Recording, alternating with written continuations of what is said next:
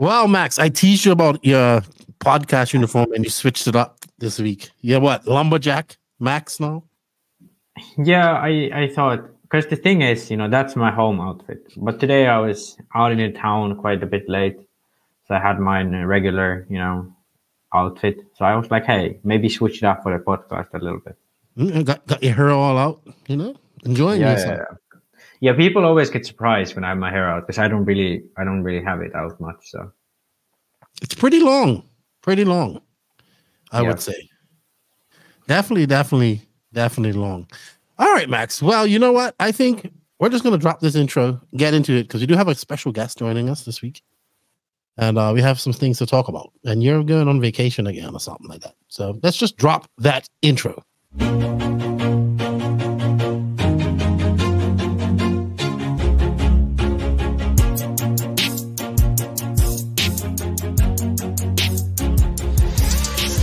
Nitro is the glory, but e-buggy pays the bills. Welcome to the No Name RC podcast. Get ready for some serious bench racing. But be warned, we speak our minds, express our thoughts, and sometimes things can get a little rowdy. Hate, and he just was influenced by the hate coming from the left, the hate coming from the right. And let's get back to more club racing and less of this grabbing racing. It's hard not to be arrogant when you're always right. See what I mean? That's exactly why people call you arrogant, Max. You may not agree with everything we say, but it's definitely worth a listen. And our pick, can you stop whatever you're doing? Join your host, Lefty the Great, with co-hosts and guests as they get together to chat RC. Hey, after that race that I watched this morning, I have to talk about it.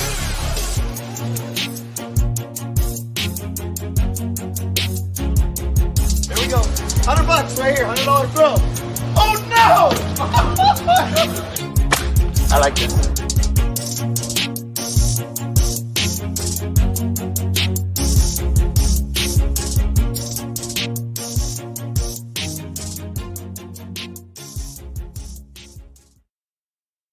Yes, indeed. Nitro's the glory, but e-buggy pays the bills.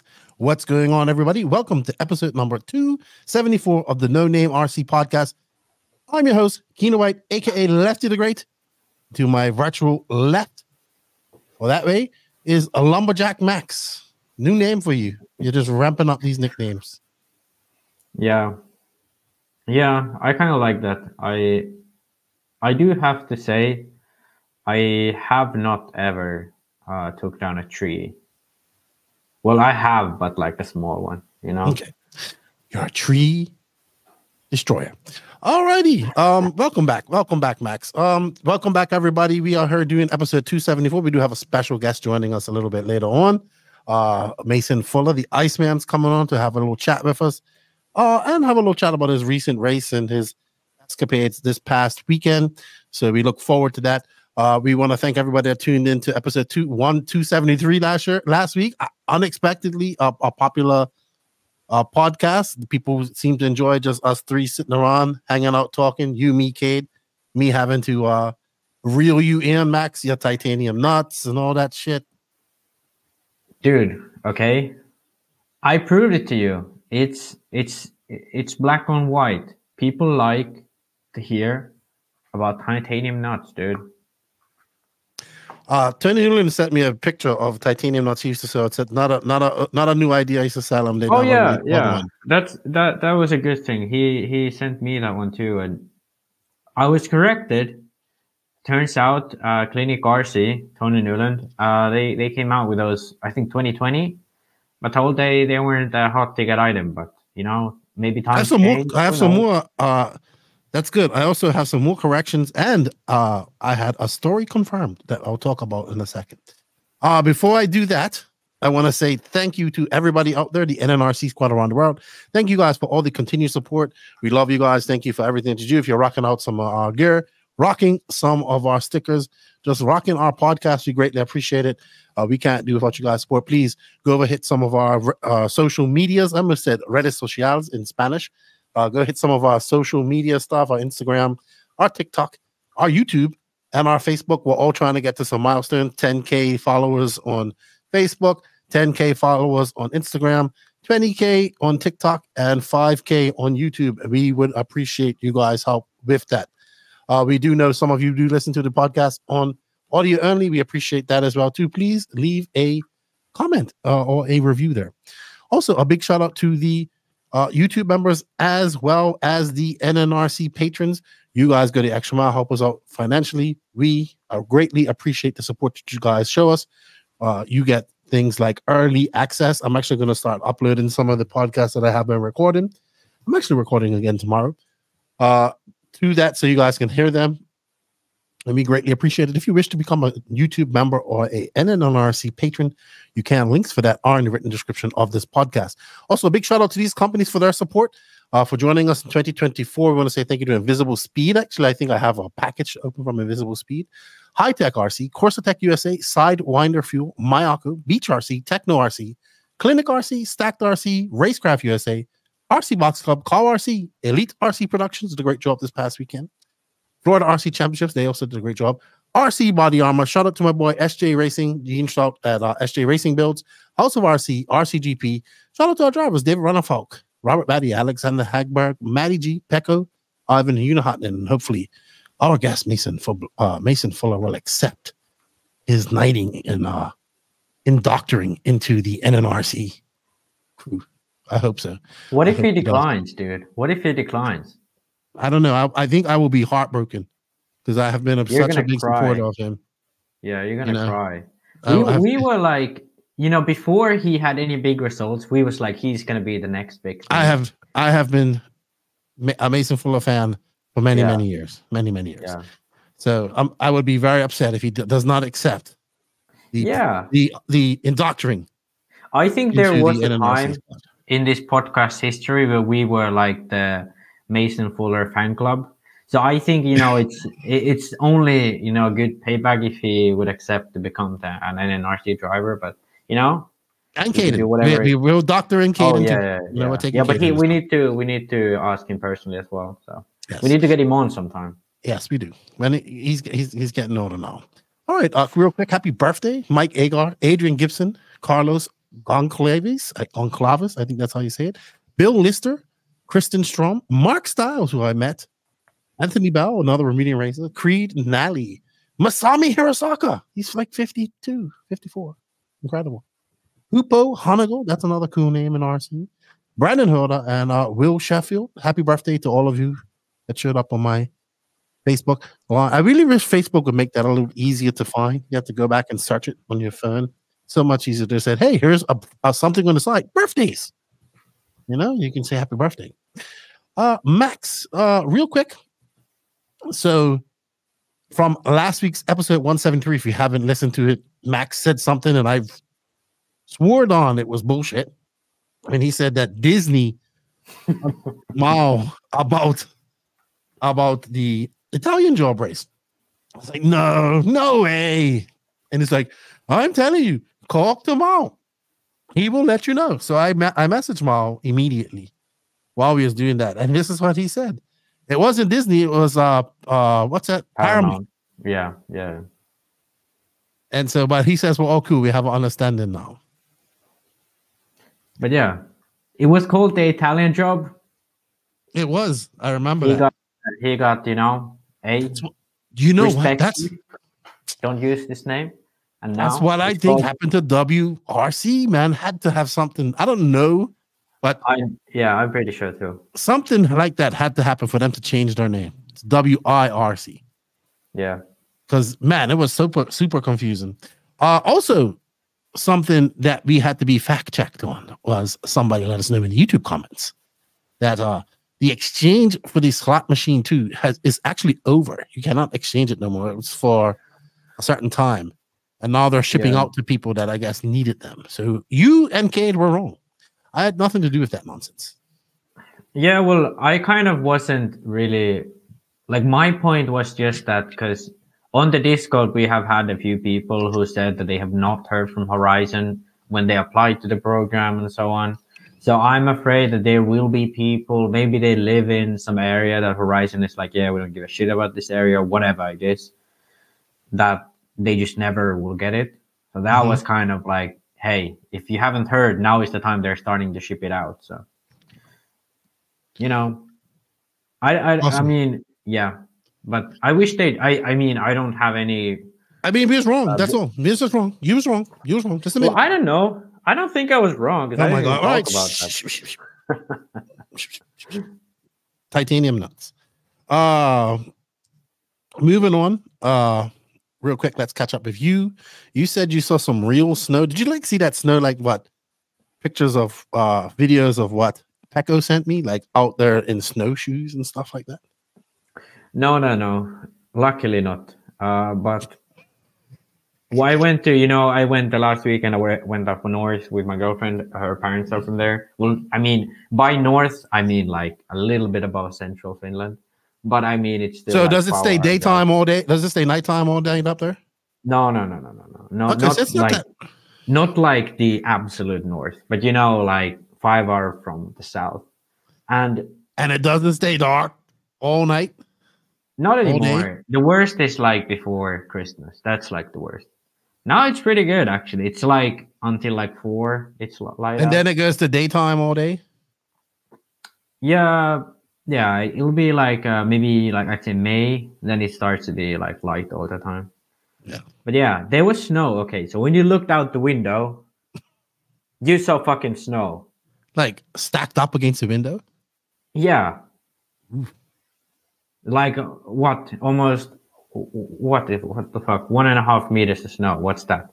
Like that's like 5 feet. Yeah, like 5 feet. Yeah. Yeah, 5 feet. So you have to shovel your way out of the snow? Well, not like every day, but yeah, they had been shoveled the way out. What does one do in snow like that? Well, I don't fucking know, and I'm really happy I don't live like above the sun, because since here where I live, it's a little bit of snow, but like where Joseph lives in like the coastal area, there's like almost no snow at the roads and shit, so it's like pretty good. Oh, you don't live near Joseph? Not anymore. My parents live near there. I live in the east. I live. All right, yeah, you go in school. Yeah, how could I forget? All right, so you saw a lot of snow, and then you just were hanging out with your girlfriend's parents, being a vegan. Yeah. What if you had nothing but meat to eat there? What would you do? Like, I'm sorry, Max, but with all this snow, we only have reindeer balls to eat. So, and whale blubber. There aren't whales in Finland. There's ocean, right? No, I mean, we don't have. You were a seafaring nation at some point. No, it was Norway and Sweden. We aren't like that. We have. You use nomadic reindeer herders that slept in tents and use hacky sacks with leather straps to fight people. The Suomi. Yes. Yeah. It wasn't Vikings. Suomi. That's how I know it's true. Yeah, but it's different. Like the OG Finnish people were like Sami people, which is very different from like the Vikings. I know they were very different. They were wore cloth clothing and no armor and they were kind of like the nomadic American Indians, Yeah, they were nomads. I know. Yeah. I've been doing some research on them. All right. So what's been going on in my life is we got my wife. Yes. My wife. Oh yeah, I want a dog. Hates dogs, but wants a foo-foo, like she wants a Shih Tzu, and she finds one for a good deal. She goes, I'll pay half, you pay half. I'm like, huh? How do I get wrapped up in this deal? I have 2 pit bulls already. So anyway, about a day before I go away, we get this dog. And she's named Linda, and it's a beautiful little dog. But holy shit. This dog is like a ball of energy from the time it wakes up to the time it goes to sleep. It's like my daughter. A ball of energy, a non-stop energy. I was like, what are you doing? I said, I'm going to the office. I'm coming with you. I was like, I have to go work. No, I'm coming with you. I was like, no, you're not. This dog is just like this. This little small 6 pound, 3.5 kilo, maybe 7 pound ball of fur. Beautiful dog. Beautiful dog. And it's smart, right? It's pretty smart. It's fast. It's like bing, bing, bing, bing. And when you watch it, right, you see the hair go. It's like, So when it turns, like the hair turns slow, so you just see and the hair goes back, and that little dog just takes off running, and it jumps off stuff like it's spring up. Like, this dog's crazy. Then it's out there playing with the like my big pit bull bully dogs. So it's just out there playing with them, nipping at them, and I'm like, this little dog out in the mud and stuff. My wife was so mad. But this dog, look, dude, let me tell you, we have my wife, like her, like dogs do not come in our house, like period. I used to have, none of my dogs are allowed in my house. This dog, outside dogs. Yes, this dog, what? In my house all the time. I mean, I let him out because she can go out into the gate into the main road, but I let him out when I'm out there supervising.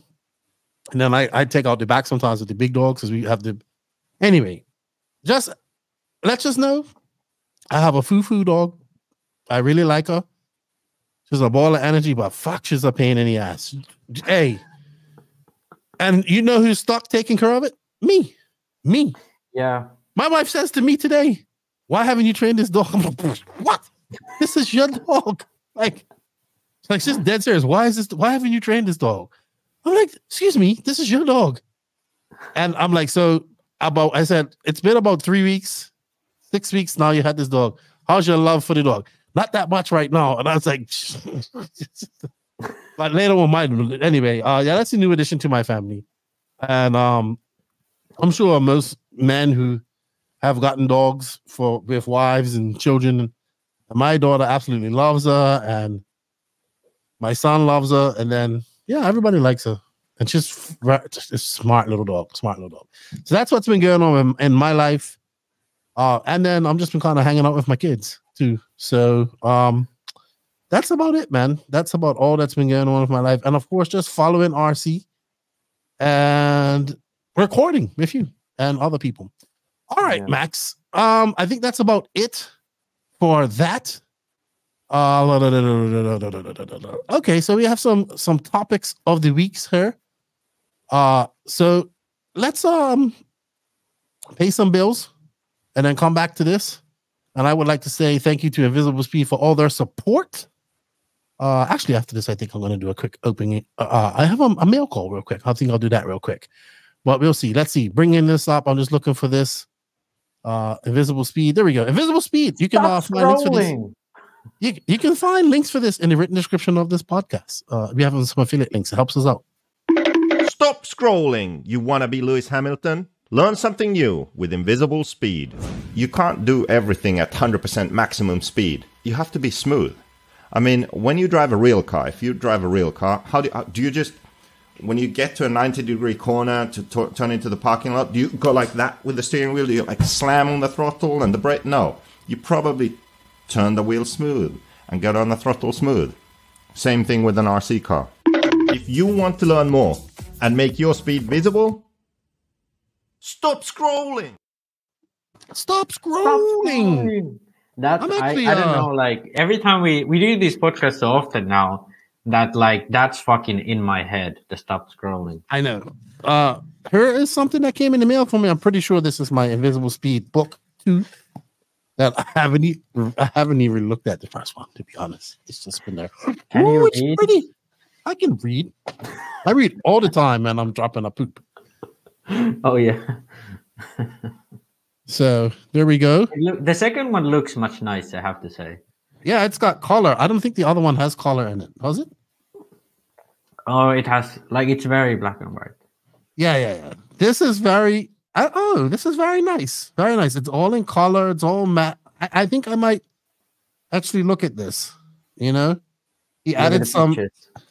He added some chapters with Pavel. That's good. I'm there too. At least I should be. I don't think I have the book, but I think I should be there in the aerodynamics chapter. At least. Did you make the aerodynamics chapter? I added to his shenanigans there. Oh my gosh, Max! I think it's chapter 19, if I remember correctly. It looks good. It looks a lot better than that. It's nice and glossy, you know. Yeah. And the old book is kind of flat, but this looks good. I'm glad I had it. I'm gonna have a look through it. I got this like last week, and I just opened it up. So this is your Invisible Speed 2.0 added chapters. now available. You can actually buy it at Beach RC, Lutz RC as well. We'll put that right there. So maybe put it like that. You can pick that up from those places, as well as invisiblespeed.net. And check out the online course too. We have some affiliate links for that. Check it out.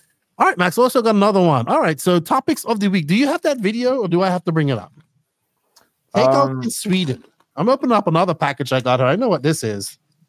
I'll just open it up live. See what type of candy I got from Beach RC. Woo!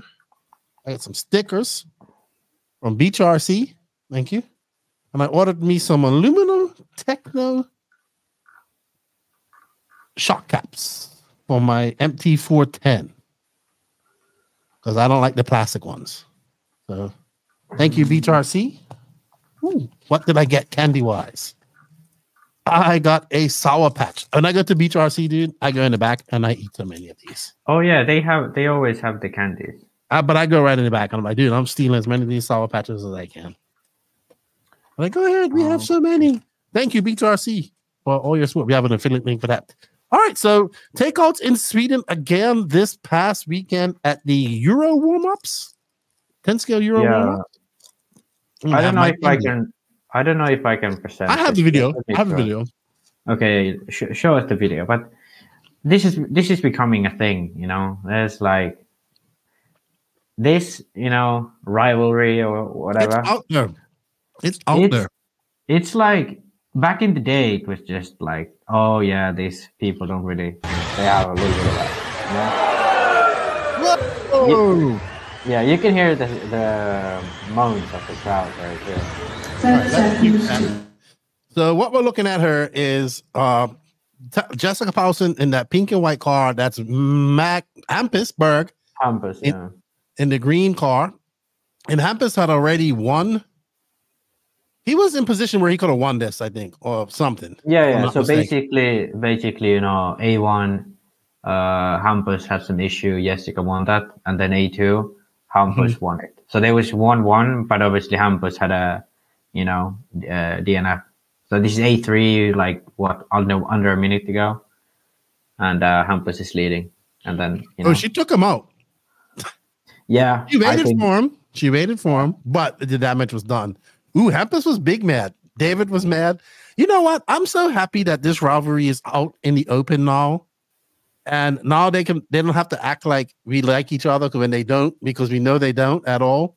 Yeah. And now they're openly rivals, right?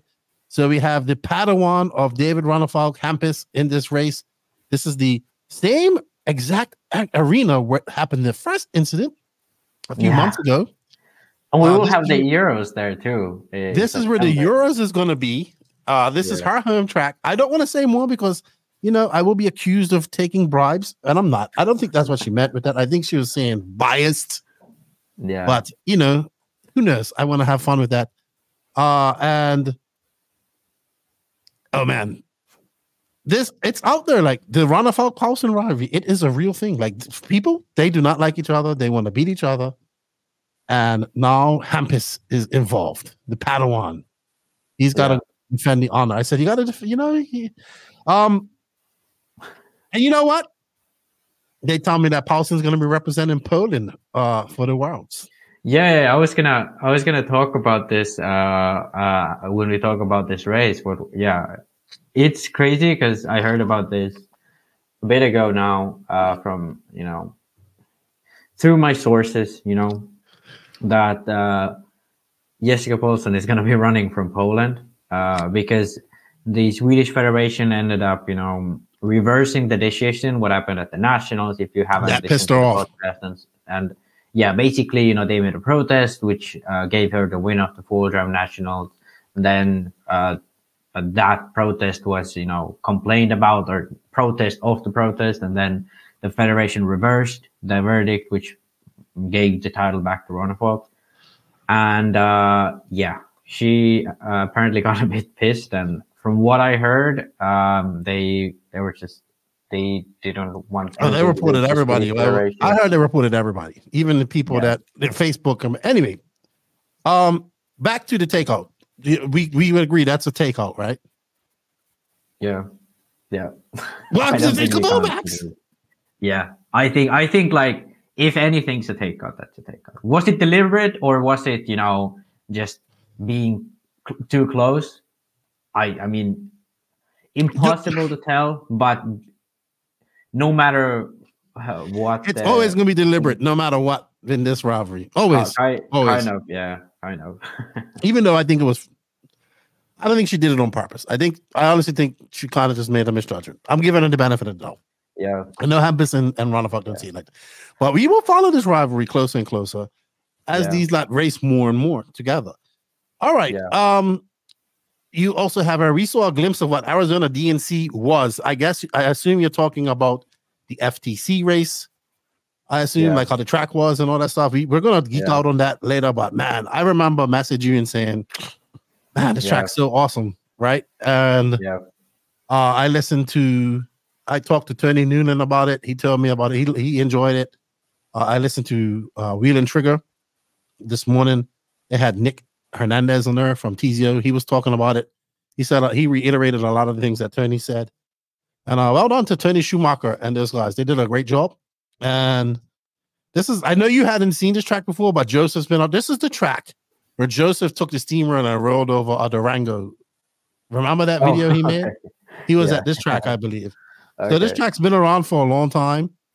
Yeah. It would be just like a Arizona DNC. You'd water. It's like it's out in the desert. It's not. It's about it's out in the desert. It doesn't have like amenities right next to it and stuff, but it's people camp there. There has electricity through a generator, water through water tanks and stuff like that. But I heard that the surface stayed consistent. The track was amazing. It was very slow, I was told. So, but the elevations and all that stuff, and just was told how the surface held up.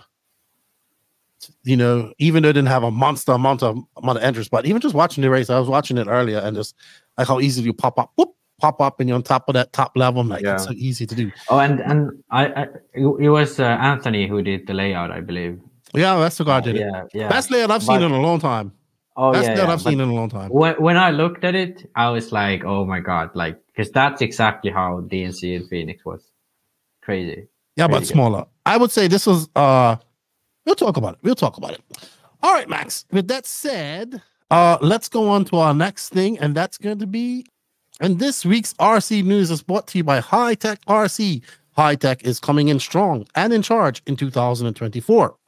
With the introduction of our new suite of new chargers, the RDX2 200, the RDX2 800, the RDX2 4, which can charge up to 4 batteries at a time. Depending on your charging needs, the High Tech gets you plugged in with the power, multiple flexibility, the ultimate reliability you require. You can find links for all of the new High Tech products in the written description or below, or go to www.hightechrcd.com and look in where to buy. Thank you, High Tech, for all your continued support. They are bringing you the RC news this week. And we are going to start this right off the bat with 1/8 scale World's Warmup has been announced April 27th to the 28th. Casa Raceway in Sao Paulo. I was talking to them today. They're feverishly working on the track. There is a new website set up with guidelines on how to get there. I know there's a lot of questions coming up about importation, about visas needed for Americans and Canadians and Australians primarily. All that information will be provided very, very shortly on the website. Actually, we'll probably, by the time this podcast comes out, we'll actually have the website up in the written description. But if you're looking forward, I do know Ungaro is slated to go, as well as some of the other top South American drivers. I know Ronnefalk's talking about going over to the warm-up as well. So yeah, guys are taking this serious. Warm up, man. Warm up. Like people, man. Why can't Ungaro go over there and just make it 3 in a row? The way he's looking, it's probably going to be. I think Ungaro is by far the biggest favorite. I don't think anyone will be close. I think because when he went to Australia, he was by far the favorite. He was really in practice. He was the fastest. In qualifying, he was the fastest. Yeah, I don't think he DQ. Not going into the race. No, like, not going. Yeah. But I think Redovan, it was more open. Anyone could have kind of won it. But I think now, yeah, it's. I'd be surprised. I mean, at this point, I would be surprised if anyone else would win it. Obviously, it's the Worlds. It's 60 minutes. Anything can happen. But still, like, purely on pace, I think he's got it. It's gonna come down to a lot of if a lot of these American drivers go, which I hope they do. But I'm not even going to talk about it right I now. think they will. Like, I'm going to start debunking some of the myths there shortly, with information on the website and stuff like that. All right, moving on. The 2025 10 scale IFMAR World Track has been announced. Let's bring it up. It is. When I saw this, I was very happy because it is an outdoor track that is going to get, like, you know, Lummy. No, well, they didn't say it gets to Lummy grooves up, and it's going to be outside. It's going to be, you know, it's going to be on pin tires. Yeah, I think that is freaking awesome. Yeah, but outdoor dirt. Yeah, I think so. I actually thought about this. So the last time we've had 10 scale worlds outdoors and on untreated dirt was in 2011 in Vasa. So I think it's kind of crazy when you think about it, because people are always like, oh, we've gone away from dirt or whatever. But to be honest, it has been a long while since we actually had like this a track like that. Yeah. So, and okay, I want to like stop all these things of, oh, we're gonna go back to mid motor or like we're gonna back to rear motor even. All of this is nonsense. At this layout, people are going to be running their lay down or lay back gearboxes on their two-wheel drives. It's like, even if it's low grip, the corner speed is just so much better with the lay down gearboxes that there's just not a competition between the stand-ups and the lay down. Look at that. That's like that's dirt. So you got to be corrected. The 2017 Worlds was on dirt as well, outdoor. Actually. No, but they treated with the sugar. Oh, okay. This is not treated, by the way. Yeah, so that was my whole point, because in 2013 they had sugar tracks. 2015 was Astro. 2017 it was sugar that they used on the track. 2019 it was indoors. It was effective like concrete, the floor. So this one is completely different. It's like 2011. It was in Vasa. It's actual dirt. Yeah, it's really like flat because they really roll it up with the rollers, and it'll get grooved up. But it's still natural dirt. You'll have dust on top of it. You'll have pin tires. It's the real deal of 10 scale. I'm excited for that. I am very excited for that. I'm excited for the people of Australia as well. And yeah, it's always good. Oh, that's a video. I don't want to watch that. You have a video link here. All right, up next, Hot Race coming out with carpet tires. Barkham Killick scene testing. Yeah, so Hot Race released it. I don't know if they have. I think these tires are still in the prototype stage, but Hot Race are working on some 10 scale carpet tires. Looking a lot like, you know, the J Concepts pin downs and the Schumacher tires, but obviously their own design. And it'll be interesting because in Europe we pretty much only have Schumacher. All the other brands who make carpet tires are American, and in America they run the American brand. So it'll be interesting to see if Hot Race can kind of, you know, J Concepts is getting bigger and all too. Yeah, but the thing with J Concepts in Europe is that Schumacher is the one who kind of brings. Yeah, they sell them. They sell them, and yeah, I know, it's weird. I don't. So understand it's kind of like J Concepts probably won't get any like real competition with Schumacher, but I think Hot Race has a real chance because they've been making a big push in on-road as well. So yeah. TZO coming up with some tires too. I was listening to him on Wheel and Trigger. Nick was saying he's coming up with some dirt tires and some carpet tires as well. Yeah, that would be interesting to see how it will perform. There's Barkham Killick making this. This is a small track too. Yeah. Well, not that small. It's pretty It is small. decent. I mean, size. I would love to have it. It's better than nothing. All right, I think it's pretty driving big. around in some random factory. I have no idea where he's driving around. Yeah. All right. Let's see. And speaking of Bart Yankelik, he was wheeling the new Mugen MBS1, I believe it's called. Let me make sure I have that right before I sound even more. This one. Oh Okay. my God. What is this? This looks like titanium screws. Okay, anyway, bring it up, kid. Bring it up, kid. I would like to say that everybody is starting to get their Mugen 10 scale cars, and that is a big freaking deal. Yeah, that's a big What is deal. this, Max? Is this bloody titanium? New inertia tungsten countersunk screws. Yeah. So, last week we talked about the titanium nuts. And they're light. But what if you want more weight? Well, now we have tungsten screws. You do know, by the way, because last podcast we talked about Simo Hauha. Tungsten is actually heavy stone in Swedish. Tung means heavy and sten means stone. So tungsten is just basically heavy stone in Swedish. The more you know, guys. But we have those now. So if someone wants heavy screws, you can have them. And again, when we look at the statistics on this podcast, I'm pretty sure people will be like, this is the part I really enjoy. Was this your joke? This was my joke.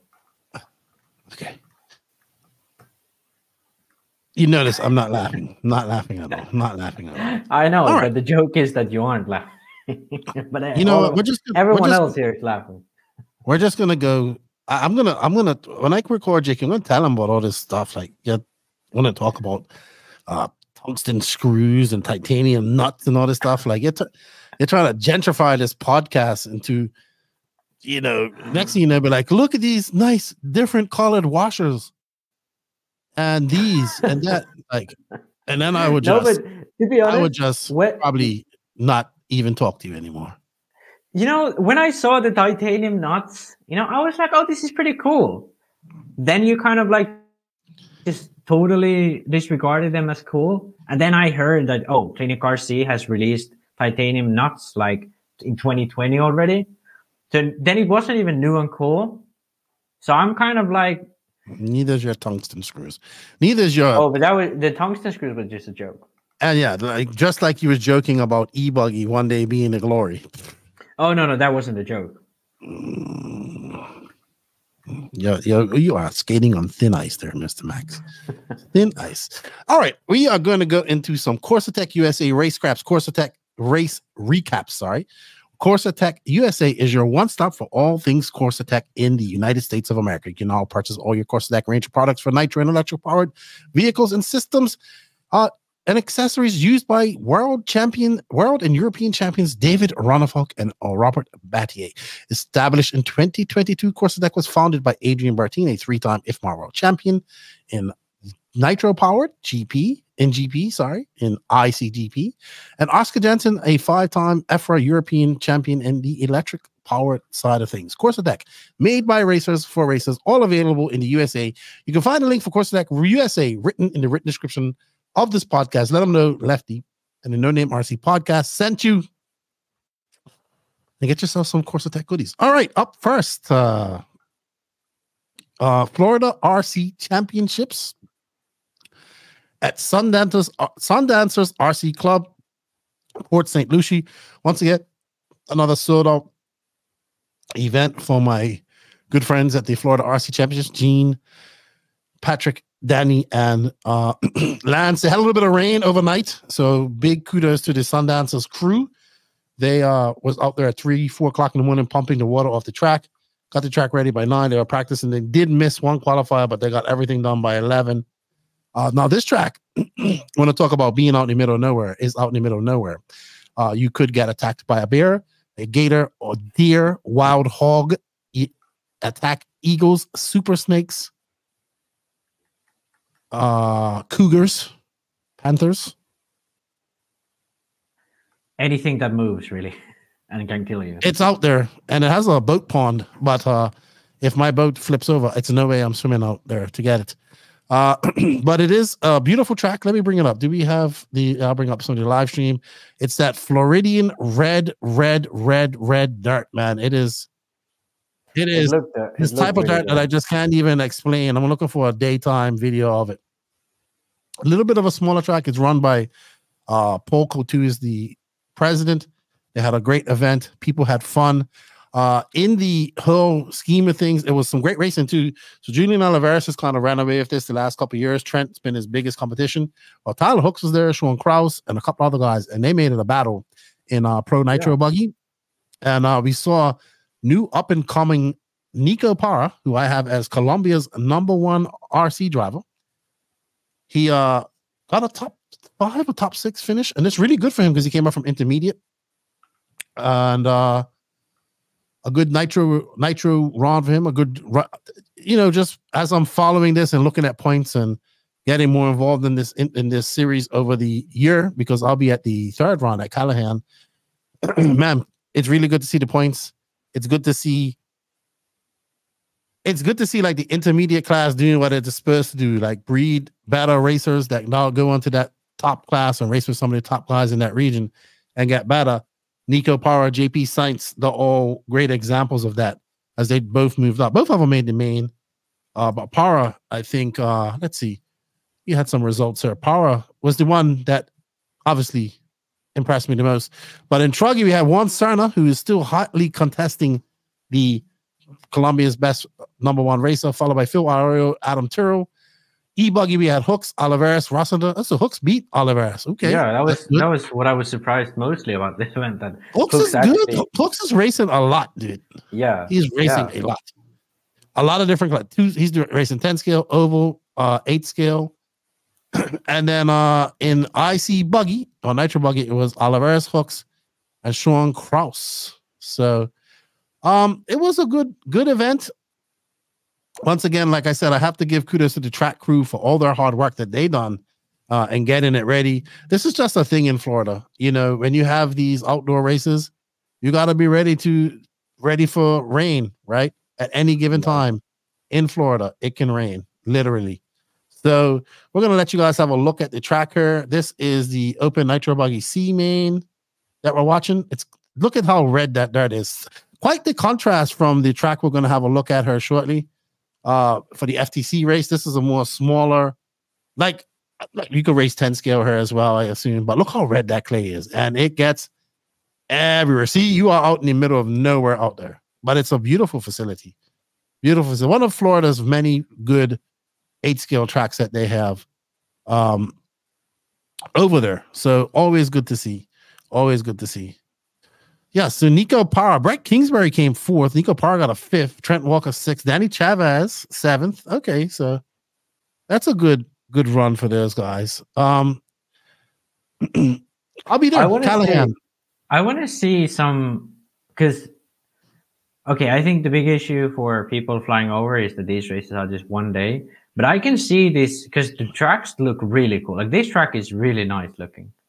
So I think like this series could become like actually big if they want it to become. Oh, it's huge. It's huge in Florida, and that's all it needs. Yeah, but I mean, I think for now it does its purpose. But I think this could become like the. Oh, you can fly in and do a race. Like my buddy Sergio is coming up to do the race in Mills in April. So and it's 2-day race. You can come Friday and practice. You come Friday and practice. Yeah. So all good stuff. Good kudos to shout out to everybody at the FRCC. I know Lance and those guys, they're packing up now. They got the 10 scale race this weekend coming up at SNS Hobbies. So no rest for the weary. He was like packing his camper, and I was watching the chat. Then guys are headed out to SNS up in Tampa for the 10 scale, second version of the 10 scale race. But congratulations to everybody there. I will see you all at Callahan in a couple of weeks' time. I'll be coming to the banquet as well. He has a banquet. I'll be going to that. And then off to Callahan, then off to Portugal. That's right. I'm going off to Portugal for the IBC. But this is a track that I haven't been to yet, and I want to go. So it looks cool. I would have liked to have driven on it. I think really at Callahan, there's Teddy. I got to hang out with Teddy and his hobby shop, Richard's hobby shop for a day. I would at Callahan. I really hope that the weather isn't bad, and I want to get some practice on somebody's car on the Friday. So I'm really hoping that. The last couple of races that I've had, the track, it's just been bad weather, so I don't want to take somebody's race time and take it away from them. But yeah, next race, Callahan. And then after that, the second weekend of April will be at Mills Pond, which I've been to quite a lot.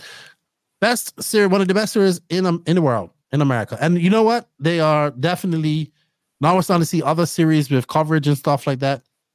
I would like to see like JBRL get coverage. Oh, maybe that'd be a good thing. So we'll see. I think this is now better than JBRL. Coverage, yeah. Like JBRL in every metric. Yeah, JBRL is been around longer and has that prestige, you know, and JBR also back in the day was the race where a lot of top pros go and all that type of stuff.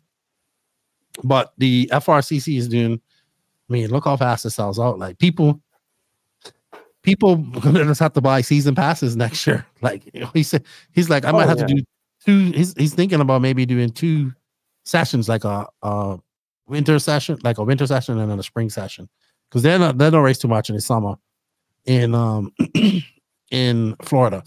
10 scale Euro Offroad, we did Euro Offroad warm up and Euro Buggy Masters. We did touch on that. That happened February 23rd to 25th in Malmö, Sweden. This is where we saw the action between Hampus and Jessica Palsson. Max, you have 4-wheel drive was Ronnefalk, Karup, and Palsson. Your top 3. Yeah. And 2-wheel drive it was Palsson, Hampus, and Ronnefalk. Ooh. Yeah. So Palsson gets another win. Yeah, so basically the big thing, or the reason I want to kind of talk about it, because this is the first glance we see of the Euros on carpet. This is the first time ever the Euros are going to be held on indoor carpet like this. Really? So it's very, because it's always been on like permanent tracks. So okay, I didn't realize that. This is a fully temporary track. It's on carpet, so it'll be really, really interesting to see what the people's response to this will be. Mm-hmm. I do think the warm-up was really good. I think Forger was kind of clear-cut. Ronnefalk TQ. Karup was really close. They kind of battled, and then Palsson was there on 4th. Tool job, obviously, we had this incident between Palsson and Hampus. Hampus actually took the DQ, so it was interesting because Karup was not in the top 3. I think he might have qualified 3rd, but Ronnefalk ended up taking the 3rd spot on the podium. But Palsson and Hampus both, with this performance, look to be really strong for the Euros, because it's going to be these type of track, this type of conditions. So it kind of tells a lot, and it's going to be interesting Euros for sure. And one thing I kind of want to highlight also is that Ronnefalk is definitely having a good time with his dual drive. Yeah, he made it to 3rd, but he was really, really, really struggling all weekend long. I think he qualified in 4th, and the seating he was like 7th or something. So he's full drive, he's solid, but tool drive, he's had a bit of a rough patch right now. Yeah, I would say that. And then his Padawan Hampus, beating him, taking the TQ, and then that incident with Palsson, which in the end ends up her winning. So I think at this Euros it's going to be I would not be surprised to see Palsson in the finals.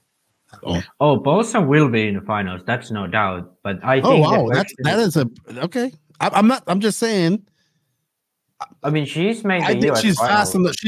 She's fast enough to be in the finals. Yeah, but she's been in the EOS finals multiple times. So when it's her home track, stacked, Max. This is gonna be stacked. It's gonna be stacked. I mean, it's just as stacked at EOS. No, this is gonna have every top European driver at this. But EOS has them too. I don't. Who is there who is not at EOS? Say one name. Coelho. Yeah, but she's been in the main when Coelho has been at EOS. Oh, shut your mouth. I said just think she's gonna make the main. But it's still gonna be a very stacked main. I would be surprised to see her be on the podium. I wouldn't be surprised to see her in the top 5. Okay. Okay. No, but I mean, she probably makes the layout. You know, it's her club who's putting on the event. They know they have the carpet. She's practiced on this stuff. Yeah, she won tool job now. Yeah, for sure she's making the main. But I think the question is more so: can he put it into top 5? Can he put it into top 3 even? And yeah, she's really good on carpet. Yeah, she is. She is. So all right. One more thing I wanted to say about this event. What else? What happened? What did I miss? Put the image up so I can. Oh. I'm gonna kind of. I hope they do a better track than this. Exactly. I think I'm all for carpet racing. I'm all for having the Euros on a carpet, but I do have to say this sort of very bland looking track with very small obstacles. There's not a single big jump on this track, really. Yeah, it does look kind of flat. And there's no combinations of jumps. There's a few chicanes. Everything else is kind of 180 or 90. I do, like, to be honest, like, when people critique carpet racing, this is, like, kind of what they view in their mind, this type of track. So I have to say I would wish them to bringing more sort of a technical layout, not making it like really like difficult, but making it like at least have a little bit of elevation, maybe a corner tabletop, maybe like some kind of, you know, bank corner, or, you know, drops or drop ups, or whichever it would be, step down, step ups. I think, you know, because this it's not this type of track is just not, it doesn't look cool. It doesn't look fun to drive on. I agree with you, Max. This is gonna be showcasing, right? Showcasing to people, because this is in an arena. So I hope they build some nice jumps, like cars actually flying, you know. And I hope you see something better than this. I would agree. Yeah, because for example at EOS with Pavel making the tracks, they have gone to so much better direction. Like the last track at EOS, I wouldn't be surprised if they brought him in, because him and Jessica are close to, and she will be representing Poland. So, you know, bring in. Yeah, that's true. I kind of wish they brought Pavel to make the layout, because then I know it would be cool. I think that would be a very good way also to showcase the Euros in carpet. Because if the track's like this, it kind of puts a bad light on having Euros on the carpet track. But yeah. Well, let's move on, because we can both agree that this was awesome. And that was let's see, I'll start her. That was the FTC race, FTC 2024 at the Nitro compound. So this was the race that Tony Schumacher's. This is Tony Schumacher's track. You guys know Tony Schumacher. His son, I don't know if Tony may have raced, but I know his son AJ is a very good racer. So doesn't race as much, but they have this beautiful. They have all this acreage. They're in Maricopa, Arizona. So he lives out in the desert. They have some land out there, and they've built this beautiful track, and it is beautiful. Like Jake Hughes been there, he's raced there. Greg's been there. It's just one of these beautiful. You know, it's a passion product. It's his personal track. He does have races out there. I know that Rivkin goes out there, you know, as well as Mayfield. So these guys make trips out there to race there and practice there and do whatnot. So they had this race come up there. The first time they're going to have mod there, which is a big thing. Like, I think this is great, right? He understands that having coverage at this race, even though it only had 250 entrants, wasn't a big, huge race, you know, having coverage of this race is so good for his track. Like, when you know, because you guys, like, this is the first time I'm actually watched decent coverage from this race too. So that made it even better. But yeah, my buddy Tony Newland was going on there. We had racers like Heckert. So Heckert was out there. Our guest Mason Fuller was there as well. We're going to talk to him about where he hit the dog and got glue in his eye later on. Rivkin was there. Who else was there? Let's bring up some of the results and see who was there. It was beautiful, right? I was very, you know, and I see races like this, I start getting excited. Pavidis, Tyler Fenster was there, Camden Lime. So I'm looking at the top 10 from Pro E-Buggy. Let's get Nitro Buggy. So this had a couple of a few fast guys, not every single fast guy, but you had Mayfield, you had Rivkin, Packard, you had Lime, and you had Pavidis as well as Fuller there. So you had some fast guys. And Tyler Fenster is no joke either. He's been getting very fast. And then in the intermediate class, you had a lot of fast guys like Jack Costa, Brian Eider, and all these guys who have been hitting the Jimmy Fishback, who's been really fast. I was listening to Chase. Chase thinks he can win DNC, which he probably can, which is coming up here shortly. But great race, beautiful track. Let's bring up let's bring up a video of this track so you guys can see it. If you want to go see it, some more media, you can go to Mod Media, check out their live streams. I think he did a very good job broadcasting this race.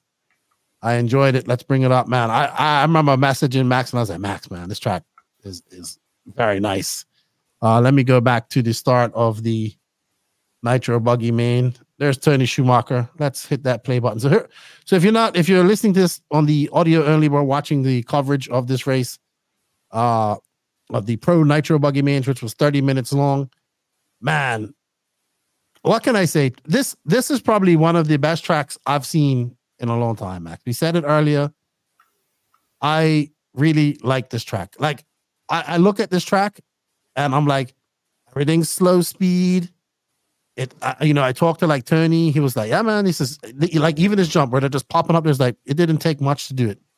It's like pop, boop, blip the throttle and you're up there.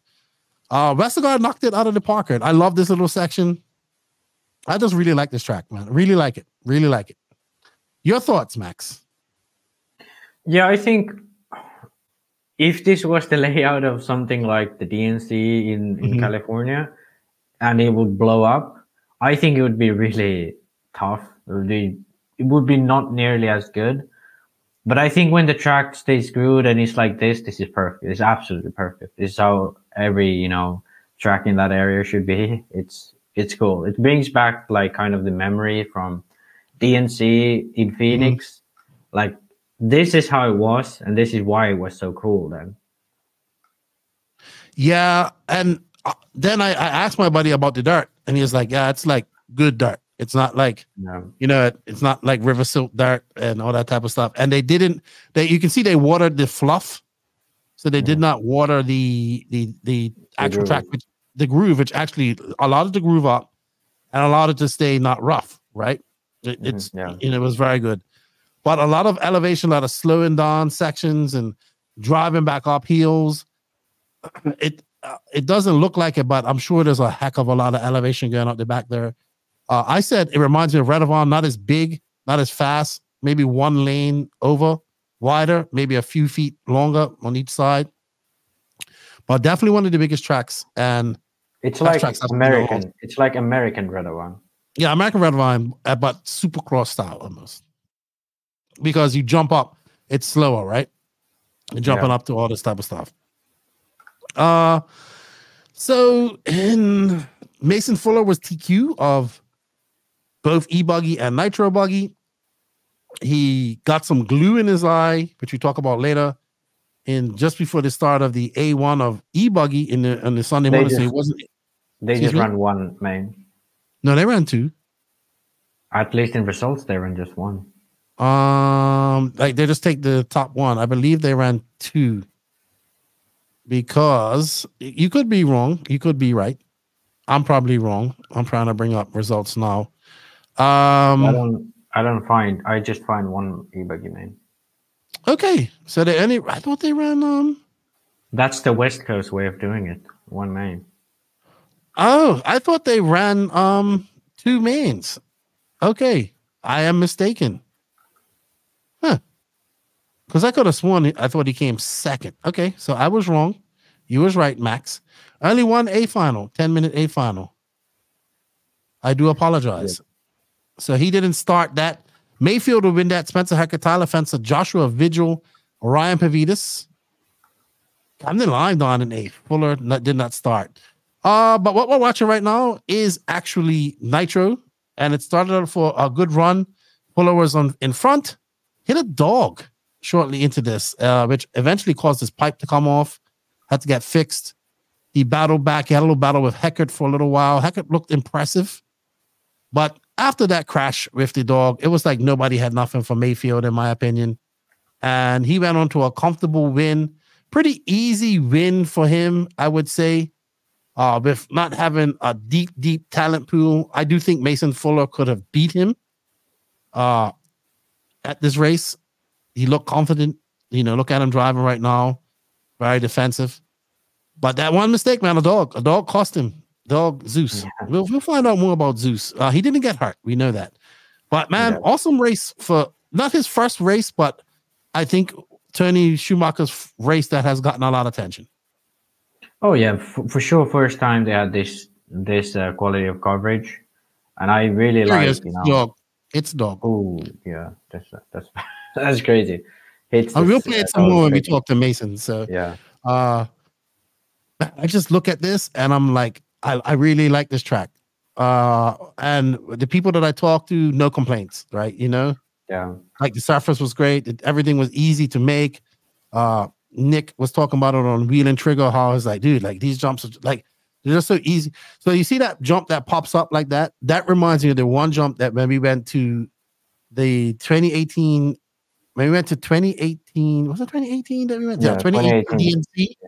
And we was out there practicing at my favorite track, Santa Barbara. Yeah. I remember as you came across the straightaway there and you jumped up to that top section, it just had a little jump that just, and I was like, it was the word, you just go like, man, what? And that's all you do. You just hit it. And then in the middle of it, you just flip the throttle and just pop you up over that. That's exactly what that looks like. Yeah. Like when you did it and you just skitched your tires on top of it, it's like, that was perfect. Man, I really like this track. I'm geeking out over this track. We go from Florida with that beautiful red clay, smaller track, to this monster track. Best track I've seen in a long time. I have to give it a lot of credit. As you can see, looking at the dog getting hit, Zeus. Great coverage by Mod, had interviews, all that stuff. He does a lot of good work. I heard he might be getting the Fuel Nationals too, so that's good at HRCR. I enjoyed it. I enjoyed what I watched. Good job to Mayfield on winning this. Too bad Fuller got glue in his eye, and too bad of hitting a dog, but definitely would have put up a good challenge to Mayfield. But you can see right now, Mayfield's just on cruise control. Truey won 40 plus. Truey was racing, so he won 40 plus.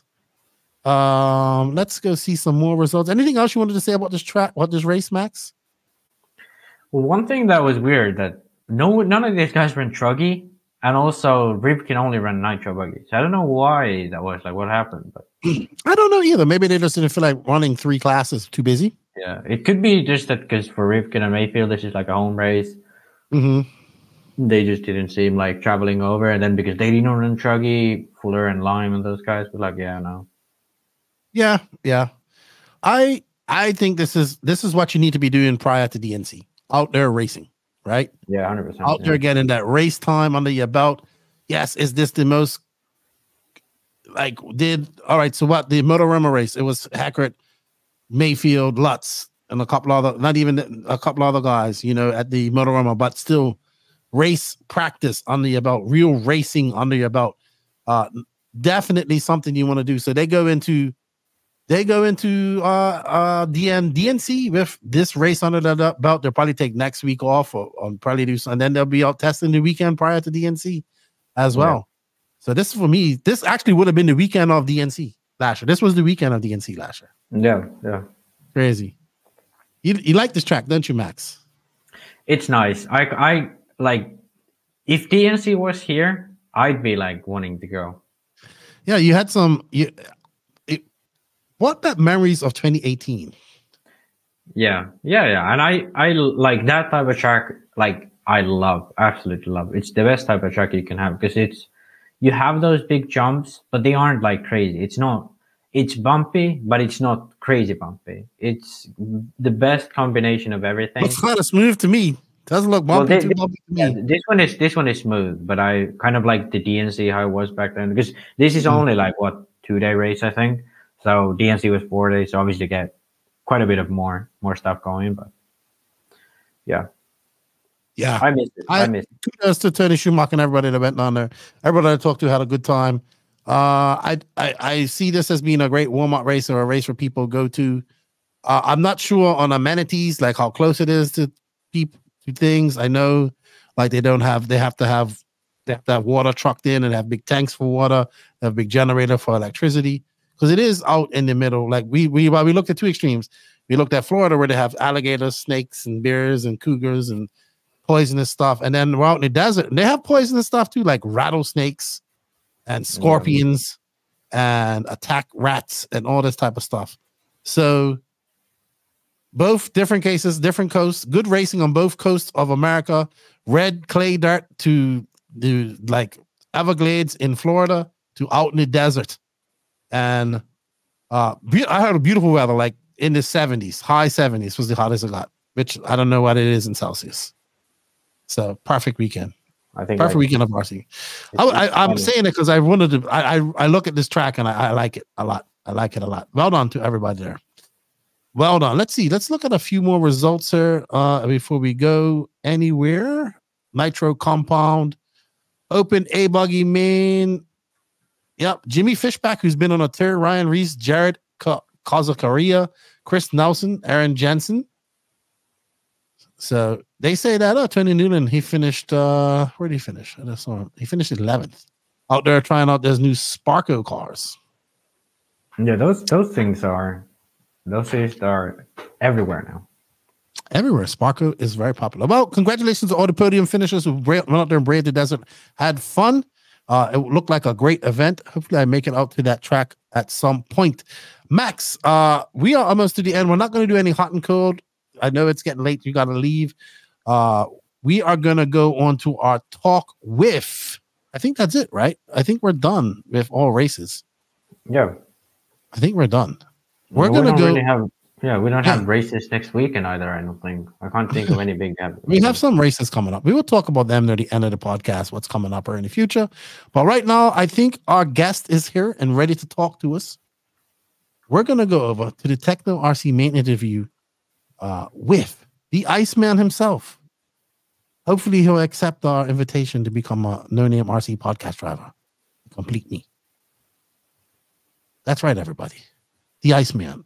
Mason Fuller. He's here in studio waiting for us. We're gonna have a chat with him. Thank you to Techno RC for all the support. Thank you to everybody for the I was good RC news. And let's talk to Mason Fuller. Techno RC. Techno RC is a championship-winning manufacturer of high-performance A-scale, 10-scale, nitro, and electric RC buggies and trucks. With a worldwide dealer network, USA and Europe-based headquarters, comprehensive warranty program, and global race support, Techno RC is excellence in RC. View the full lineup of Techno RC race-proven vehicles by visiting www.technorc.com. That's right. Thank you, Techno RC, for all your continued support. Let's get talking to Mason Fuller. Joining us in the virtual studio this weekend, who we've said his name many, many times over the years. No, not the first time he's been in her. I think he's been in her before when I did my youth program many, many years ago, youth conference. But we'd like to welcome the Iceman, Mason Fuller. What's up? How are you? Good. How you guys doing? I'm good. Are you recovered from Arizona this past weekend? Yeah, I'm pretty much recovered now. Got the eye all figured out. Look at Max. Max is looking at you like, I'm proud of this guy. You're looking at it like the same way you looked at Yuna. No, but we're here. Before Mason came on with Keenan, I said that at one point we was like the Mason Fuller #1 fan. Number one. I think I even have a Facebook fan badge for that. Yeah, yeah. I think so. It's cool too. It's kind of coming full circle, you know. What's going on, Iceman? So, of those you don't know, we've talked about Mason Fuller, the older brother of Caden Fuller, Team Fuller, as I talk about him, was at the FTC race that we were just talking about earlier on in the podcast. He was there this weekend.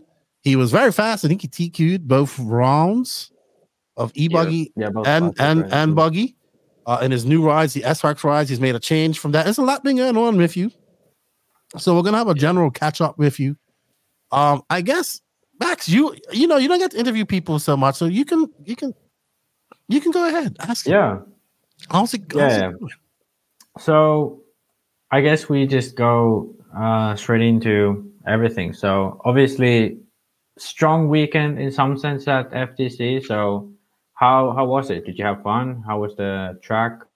Yeah, I mean, me and Cam we geeked out about the track with Keaton. So yeah, go ahead. Yeah, so I went out there Monday, last Monday, and then ran a few days with Camden Line, and then got the cars pretty much figured out. I mean, going into the FTC, the cars are feeling awesome, so I knew I was going to be right with them guys. And then, yeah, TQ both classes Saturday, and then Sunday morning was gluing tires. Had a little glue issue with the eye. Didn't race the buggy. And then I had more issues with nitro buggy, but was able to still get second, so that was good. But yeah, I mean, it was a good week. Learning the cars and getting ready for DNC. Yeah, one thing I wanted to know was, because I can't remember now. You was at the DNC in Phoenix, I think, a few times. But how do you like this type of surface? Because I think you mostly race on like East Coast races, these indoor races, at least the big events. So how was it at this track? You know, more outdoor, more how would you say? I mean, it was packed, but still like rough type of surface. It wasn't really rough, which I guess I kind of like, because I was fast on that track, but yeah, it stayed the same like the whole time, kind of like the East Coast races do. Yeah. It wasn't really like a DNC, you know, where it gets rough. Yeah. It people said the grip was good. They did it in water, so that's why it didn't get rough. I saw they had one divot on that like jump back up, like that big jump where he jumped up to the back. I mean, there was a little bit. There was a little bit, but nothing like crazy. All right. So I guess the goal of this was to get you out to Phoenix, get some time on the cars, because you live up where it's cold. You're not getting the time in. And even though you went to like the Plex, you won that last week. You had some issues early out in qualifying. You had to come back from, but you still won. We saw you at SIC. You came third after some struggles, right? Early on, I mean, that was you still came third. I know. Cars, so. We're not criticizing you. We're like amazed at it. Like that's where we're like amazed at it. But FTC also, you hit a dog. That's the fun. I'm surprised Peter hasn't come after you. Can you play the video? I have it up here. I have it up here. Hold on. Yeah. I think I do. This was crazy. I've never seen it happen. I've had my dog hit. I had a little dog during at an RC race. Never during a race. Well, we was practicing and we was up there. Yeah. And the dog, she ran onto this straightaway to try to bite a car, and it broke her leg instantly. Oh dang! And I was like, it was like dangling. I was like, oh no, I was going crazy. Yeah. All right, so let's talk about this track. So I was telling Max, I thought that this track was very similar to Redavon, right? Maybe not. Yeah. I think Redavon maybe was one lane wider, but I think about the same length as Redavon. And honestly, Redavon also went uphill. Would you be in agreement with that? Because the elevation is almost similar to Redavon. Yeah, it's honestly more crazy in person too with the elevation. There was a lot of elevation. I think Redavon was way bigger than this. Okay. It felt like to me. But this was still a big track. I don't know. Redavon was also faster, I would say. This track was, I talked to Tony Newland, and I listened to guys like, yeah, this track, don't get it twisted. This track was not like pin it. It was, a lot of these sections were technical, where you had to get on the brakes. You had to, like coming on her, you would get on the brakes right there. I'm sorry, there's you making a mistake. We're going to go back and get the start of this race. But a lot of this track was, it's 9:24, so it should be coming up here shortly. We just put it on her till it comes up. All right. It should be more to the beginning. It's 9 minutes. It's 30 minutes. That's right. Shucks. Yeah. I'm sorry. I think it was like 3 minutes in. So I on thought the it was a video, 20-minute race for some seconds. It's 5 hour 40 minutes on the video. Okay. 5 hour I got 40. it. You guys talk, Max, and I'll fast forward to that event.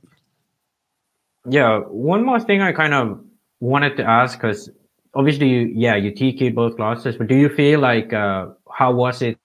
Because at the end of the buggy main, a nitro buggy, Ryan kind of won rather comfortably, not like a total victory or total domination or anything like that. But do you think you had like more speed to fight him, or because obviously I think the whole incident with the glue in the eye and so on kind of throws you off the game. How did you see it? I mean, he had more pace than me in the main, I think, based off looking at the laps at the end. But I don't know, it would have been closer, because my pipe kind of came off, and I had to stop with Ryan Reese. Oh, okay. And he put the pipe back on, so that cost like 10 seconds maybe. Yeah, but I mean did you feel confident that you could have beat him this weekend? After the tire thing, not really. Okay. I felt confident that I could get podium at least. I guess going into the Nitro Man, your eye still wasn't 100%. No, yeah, definitely not. But I could race, so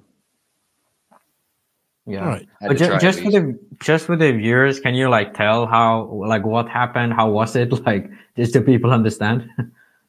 What, the eye thing? The eye thing, yeah. Yeah, so I was gluing my tires, and then I was wiping the glue off. When you put the band on, the glue kind of comes out a little bit. Somehow, a drop of glue flung up off the towel, I think, and then right into my left eye. And then I just kind of sprayed water at it for like 30 minutes. Just putting eye drops in the whole day. Really? Yeah. I mean, it hurt pretty bad for like a day or two. Yeah. All right. So here's the dog incidents. There you go. You're hitting Zeus. Let's go back 5 seconds and turn it on. Your dad messaged me. He's like, they got dogs on the track. Mason hit a dog. And I said, what are you talking about, Mike? He wasn't there. I mean, it wasn't really like that. This dog was like so good. And then somehow he ended up on the track. It was like the first time he ended up on the track the whole weekend. And then it was a Pro Nitro Buggy main. And I was winning. Yeah. It was pretty weird. It was. Hit him straight in the ass. He did. You got him right in the ass. He did not get hurt. I did see that this dog was in some podium pictures later on. He was there all day. Unusual thing to happen. I just remember your dad like I said, your dad was messing with you. Did you see what happened to Mason? I'm like, no, I was not watching this live. I do apologize. And then I went and watched. I rewatched it. So a very crazy incident. You said your pipe came off. Now, are you running those Reds? Is it a 2-piece pipe or a 1-piece pipe? Because I know Reds has a 1-piece pipe. It was a 1-piece. So it kind of, it kind of came off the back. I've had that happen. Yeah, straight off the engine. Yeah. I'm seeing that with the 1-piece happen a lot too. The 1-piece, I don't know if it's because it flexes less or what's happening with it, but it happens. I've seen it happen to others, and I've had it happen myself. It's much more sensitive to that. It's a little bit lighter and easier to maintain, but I can see how it came off so easy. All right. So you went on to battle it out with Heckert a little bit and Rivkin a little bit. It seemed at this race, I think you clawed your way back up to second, finished second. Heckert had an issue late in this race. He was doing pretty good. Yeah, we were he was a little bit ahead of me, like 5 seconds. We were having a pretty good battle. Man, I love this section of that track, that jump up, that Mayfield just that pop up onto that top. It looks so easy to do. That if you're watching this, if you're listening to this on the audio only, do yourself a favor, go to Mod Live Media and check out the A final from the FTC race, and you'll see this track that we're talking about. Really nice. As we see a replay of you hitting Zeus, who was fine after this. All right. I have to say, like, from anyone having a weird weekend of racing, this is probably the weirdest. Like, getting glue in your eye from a towel and then also hitting a dog. Like, what are the chances those two things happen at the same weekend? Yeah, it was for sure wild. You had a true RC related injury. Yeah, you know, they do happen. Very few and far between. Soldering, like, all right. So otherwise, you still finish second. More serious things. Yeah, you still finish second. Max and I are going to geek out about this race. Did you go to? Obviously, you went to Adobe for a few days as well. What did you learn on your cars at this time spent in Arizona and testing and at this race? I mean, me and Camden just tried a few shock things, you know, 8-hole to 5-hole pistons, stuff like that. Just small stuff. I was breaking in 2 engines too for DNC. So, I mean, it was just kind of making the cars kind of perfect for how I like them. Okay. All right. So you are kind of you're what, 19 now? Yeah, 19. So you just went 19 too, because you had a birthday like a week or so ago. I think when we're recording this. So you are like really a professional RC racer at this point. Are you still living at home, or are you living on your own now? Yeah, I still live with my mom and dad. Okay. So this isn't, I know also your brother races and your mom. This isn't making enough where you can go out and live on your own right now. You're still young enough to be still living at home and making a living at this. Yeah, I mean, I maybe could if I really wanted to, like live on my own, but there's no really reason to. My mom and dad don't really want me to move out right now, so I don't blame you. Stay at home as long as you want, as long as you can. So what are you doing there? So do you have a real job, like another job, or just RC 24/7 now? Well, I just did my first house flip. Okay. Oh, you're flipping houses. But that's a good hobby to have. My uncle does real estate. Okay. Mostly rental properties, but okay. Yeah, he's kind of helped me get started in that. So that's excellent. That's actually really, really good. So tell us about that flip. How did it feel? All good? I mean, at the start, you know, I was way overwhelmed.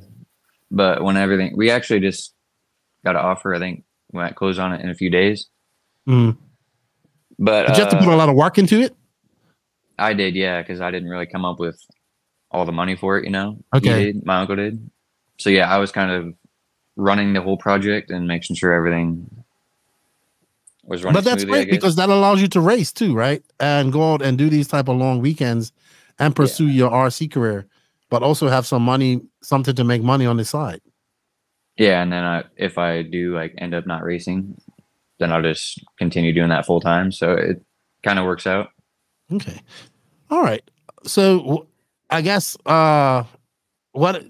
you do the house stuff, you do some RC stuff. You obviously can't really race or drive right now because where do you live again? Where do you guys live?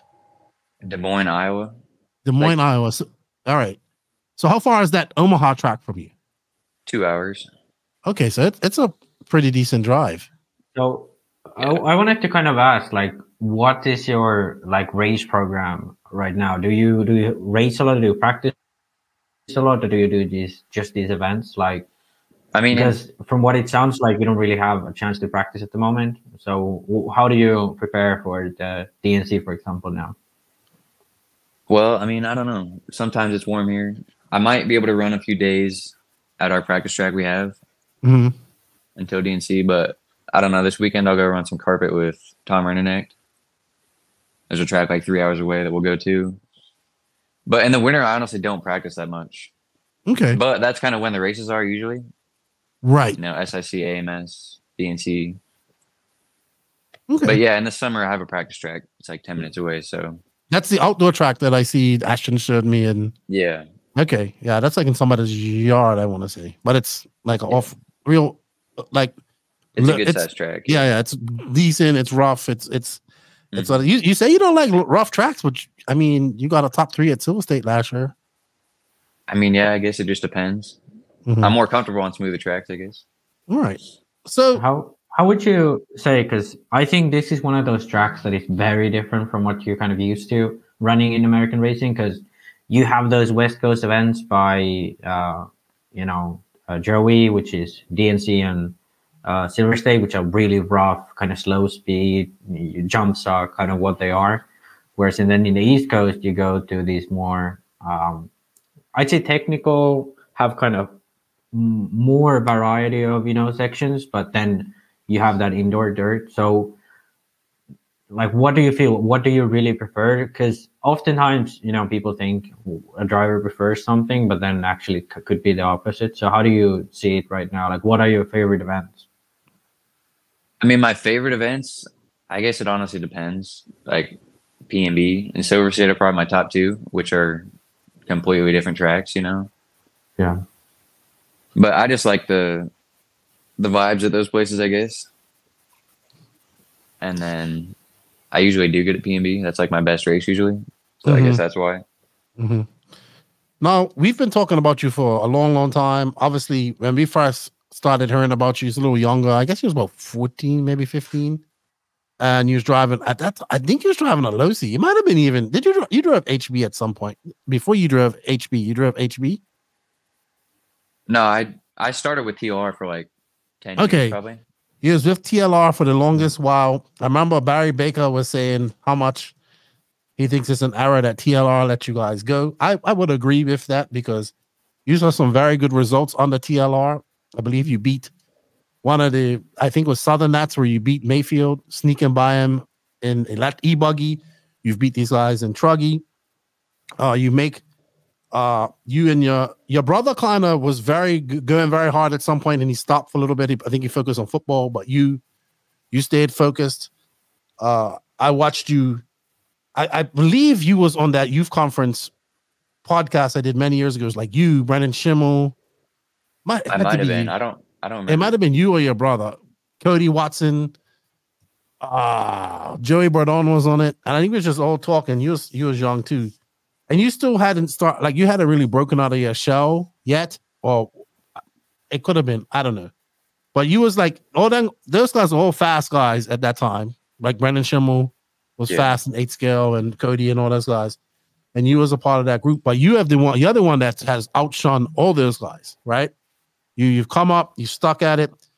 We saw you then, you and your brother go to HB, where you saw success again. Like I pick you almost. I apologize. I pick you almost every race. I'm sorry to jinx you like that, but I really think like you can win any of these races you go to. Like I said, you've won Nitro Truggy, you've run e-buggy. We're still waiting for that big e-buggy win. You win these races at. And then I really started noticing you was beating like Tebow and Van Dalen up there at Omaha. And I was like, man, Mason Fuller is starting to kick these guys' asses. He's like 15. And he is like, remember, I used to say, oh, man, the Plex is freaking Tebow's kryptonite. Because Mason's got him, Van Dalen gets him, and I was like, this guy's the real deal. Then obviously I got to meet your dad. And, just knowing you guys over the years, I'm a big fan, big supporter of you guys. But now at 19, you left HB. You had a good, you was there 2 years. You did the Worlds. Was you there 2 years? Yes. Yeah, 2022, 2023. Yeah. You're supposed to stay for another year. You look quite comfortable on at HB. I always said HB's number one driver as soon as you was on there, because you was getting constant top threes, second place, third place, these races. Your brother comes back. He starts racing more. He's getting faster and faster. And then as you, him, and Little Bump constantly making A-mains, doing very well. Then obviously at the end of the year last year, going into AMS, we heard a lot of rumors what's going on at HB with pay and whatnot. Little Bump gets out first. You're out next. You guys out next. I guess we can't have you on her without asking you what happened at HB. Yeah, I mean, as far as I know, Pavitas, Fee, me, anyone who was like a paid or travel guy wasn't getting their pay or travel. So yeah, that really kind of hurt me. I'm sure it would. I was paying Caden's travel, my travel. And I mean, I didn't have that much money, I'm just 19. So yeah, I mean, that kind of hurt me. So I couldn't stay with HB without getting paid or travel, Now, what did you think of the way the car was going? Yeah, the car that too. The car was fine. Even you like the new one? Because some people just don't like it. Yeah, I had no issues with it. It's like, I don't just drive it. I don't know why people have issues with it. car's fine, but how was it? Because I heard a lot of people kind of went back and forth. Did you ever, try it like back to back, or did you kind of hit it straight out the gate with the new front end? I mean, I only ran like 5 months actually with the old car. I mean, it seemed fine to me. Yeah. But yeah, we started it way before the Worlds last year or 2 years ago, I guess. But I mean, I didn't see any point in going back when I was still doing good with the new car, just as good. Yeah. And I felt comfortable with it. So, okay. Besides the monetary financial side of things, how was working with HB? Were they upset? Was the promotion coming right? Did you enjoy that part of it, being a part of that team? Yeah, I mean, I like the people, Cole, Fee, Pavitas. You guys had a huge team at the Worlds. And always, Yeah. So we did. It's unfortunate. So you guys decide to leave. We have a big discussion here in the podcast on like X-Ray. I swear, man. People ask me, who would you sign in America right now? I'm like, yeah, I'm signing Team Fuller. And I'll say that all the time. I've said that to enough. Jake, you would ask me or Ollie Blue, hey, Lefty, who do you think I should sign in America? Team Fuller, or whatever. Who do you think I can go to win races? I'm like, Team Fuller. You're moving. Was there a choice between X-Ray and S-Works, or was it always going to be S-Works, or was there any other options on the table in your silly season? There was other options, but to be honest, S-Works was my favorite option. All right, so what was it that drew you to S-Works? The team. I like the team. Everyone on the team. Joe, Camden, Brandon. I mean, we got a good team. And then, I knew the car was going to be good. I never driven it till I signed, but I mean, I figured it'd be good. That was my first time actually with a pillowbar car too. Oh, really? Is it a big adjustment in driving for you from C-Hub to Pillowball? No. I think they're the same. Max is just I'm kind of hard to... Yeah, Max would probably disagree. No, it's actually... I was actually going to ask this to you because I feel like all these drivers always say that, hey, I need a C-Hub car, I need a Pillowball car. I think it's actually more difficult to go from Pillowball to C-Hub because you kind of lose speed. You have to be faster. But I think it's actually easier going from C-Hub to Pillowball. Okay. And I think, especially with the more modern HB front end, the high KPI, the offset kind of all match up. But, well, obviously you kind of went straight into racing with the S-Works, but do you feel a difference between the cars? Do you feel like you got something more now, something less? How did you have to adjust? Have you been looking for setup, like all those kind of things? How has it started out? We've definitely made setup changes, trying to get the cars to feel the same. And they honestly feel the exact same now. As your HPs? Yeah. Okay. So do you and Caden like similar cars, or do you have completely different setups?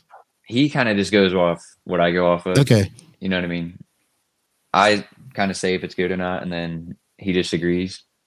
Mm-hmm. He's not really into it as much as me, Right. So now are you able, so this little foray out to Arizona on your own, are you now able to probably go to a race and work on your own? Because that's something that you're probably going to have to do at some point.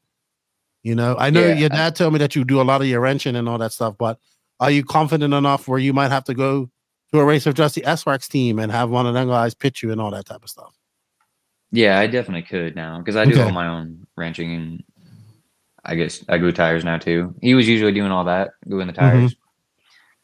But yeah, if I had to, I mean, it definitely helps out though. Absolutely. With him there. So did he instill wrenching in you from a young age, or was you one of those drivers who kind of just watched him for a while, or did you want to learn about wrenching and whatnot? Yeah, I mean, he did it for until COVID, basically. So ever since COVID, I started kind of practicing and doing everything on my own. But yeah, he never, Caden still doesn't work on his cars, He It's like I don't know time why. for that He stuff. could. I ain't got time for that. Yeah, he's more into the girls and stuff now. But Ooh, that's gonna slow him down a bit. yeah, I mean, how he does it, yeah, it'll slow him down. He says how he does it's gonna slow him down. I like it. But I think he needs to start wrenching. Absolutely. If he wants to learn. Do you feel like you learned a lot more now that you wrench yourself? Because obviously it's not that long ago, and like arguably that's kind of where you made that big step up in performance, like post COVID. So what do you feel? Do you feel that has really changed things for you, like the way you view the car on track, the way you view setup? Yeah, I mean, I think so, because you kind of see like what the actual changes are and like what you can do to the car. You kind of know how it works, I guess, because he probably doesn't even know. He knows some stuff, but you learn more about the car just working on it. Mm-hmm. Yeah. Do you? One thing that it's kind of interesting, because a lot of these pro drivers, they kind of learn after they have gotten good. So, for example, working with a few guys, back in when I've had teammates from America, it's always kind of like they know what they want, but they don't really know how to get it or like what direction they should take. And to be honest, it's like all drivers. It's very slim amount of guys who know what they want. But how do you go about your setup? Do you just kind of try stuff? Do you have someone you ask about, or do you have, like, let's say Joe or someone test more and then you guys kind of go off of them? Or how do you deal with setup? Do you kind of go your own way, or yeah? I mean, like at SSC, we were definitely asking Joe, Brandon, whoever was good on the team, what to do for the car. But I mean, my dad, he's actually pretty good at setup, knowing what to do. So yeah, I mean, I will always ask him first. But yeah, we kind of just test at the track, and then I kind of just know what the changes do, know what I want from the car. I mean, I still don't know everything. I'm still learning about quite a few of the changes, but Shameless plug. Have you bought yourself an invisible speed book? No. You need to get one. That's going to be good. 2.0 version, right here. I'm sure I could learn a lot from it. Make your speed visible. But just to add on to that question, do you, like, for example, now in Arizona where you're alone, do you like message between each heat to your dad? Because I know, like, a lot of these young guys, they, at least when they start out, like, that's pretty much what they base off everything. And they're probably dad knows better how they drive than the drivers themselves. So do you have a lot of contact with him at races? Yeah, this weekend or last weekend I did. I called him quite a bit. Yeah, he's probably watching you too. Yeah, he was watching. Just to double check, makes you more confident with the changes too. Yeah. His dad wears a lab coat, I believe, too. So he is pretty smart. I have one more setup question. Did you say Kina said that he wears a lab coat? Yeah, what do you say? He doesn't he work in a lab or something like that? Yeah, he works at a water treatment plant. See, he wears a lab coat. Okay. A pocket protector. Yeah, that's good. Yeah, but one more setup question I had was, because I know a lot of these guys, like, for example, Robert, he always wants like less sensitive steering, and I knew David kind of wanted the car to roll more. All of these drivers want a specific thing for the car, and that's kind of, they're always chasing that thing. So do you have that? Do you have, like, either with HP or with S-Works or TLR, do you know that you're always kind of chasing one thing, be it like rear grip or drive or handling over bumps? Do you have that kind of thing you're always chasing? I mean, lately it's been with the S-Works car caster, just calm the steering down or get more steering. That's what we mess with a lot. I mean, it's pretty easy with that car because you can just change the shims on the pillow wall. Or rear toe is a big thing we do. I mean, just the simple stuff. Yeah, I mean, that's the main things, I guess. Do you feel like, compared to the HP, do you feel like you because those things to my ear, obviously, they sound like kind of you're having not necessarily issues, but you're kind of finding the edge of the car easier on the exits of corners. Do you find that different to HB, now with S-Works? About exit? Yeah, like corner exits. Like, do you feel there's a big difference? To be honest, no. Now, I'm super comfortable with either car now. Yeah, so that to me. This is kind of interesting always to ask like fast guys about this, because to me, like when the car isn't perfect, like it's kind of like, oh, I'm like it's not perfect. But every time I ask like a pro or like a really fast guy like you, it's always like, yeah, it's close enough, and then you go fast. So it's I'm pretty, not very pretty picky at crazy. all. Yeah. Do you Yeah, but I think that's go ahead, Tina. Do you instead of having a perfect car, do you just outdrive that? Like if your car isn't 100% how you want it, say it's 80. Do you just put that other 20% in to bring it up to your snuff to what all you want it? I've been trying to learn that, and then like when the car's not perfect, Mm-hmm. I always used to just try and make it perfect by going faster, driving faster, and wrecking. So yeah, I've been trying to just. So it makes it better to make a car that suits you. Let's say that car is 95%, and then you just have to add that 5% when you need it instead of have to crash, so much. But you're still very young. You seem to, because I watched you at SIC. You came out, I was like, man, he's struggling with those new cars. I knew they were brand new, right? They were brand new cars. I didn't be broken in or nothing.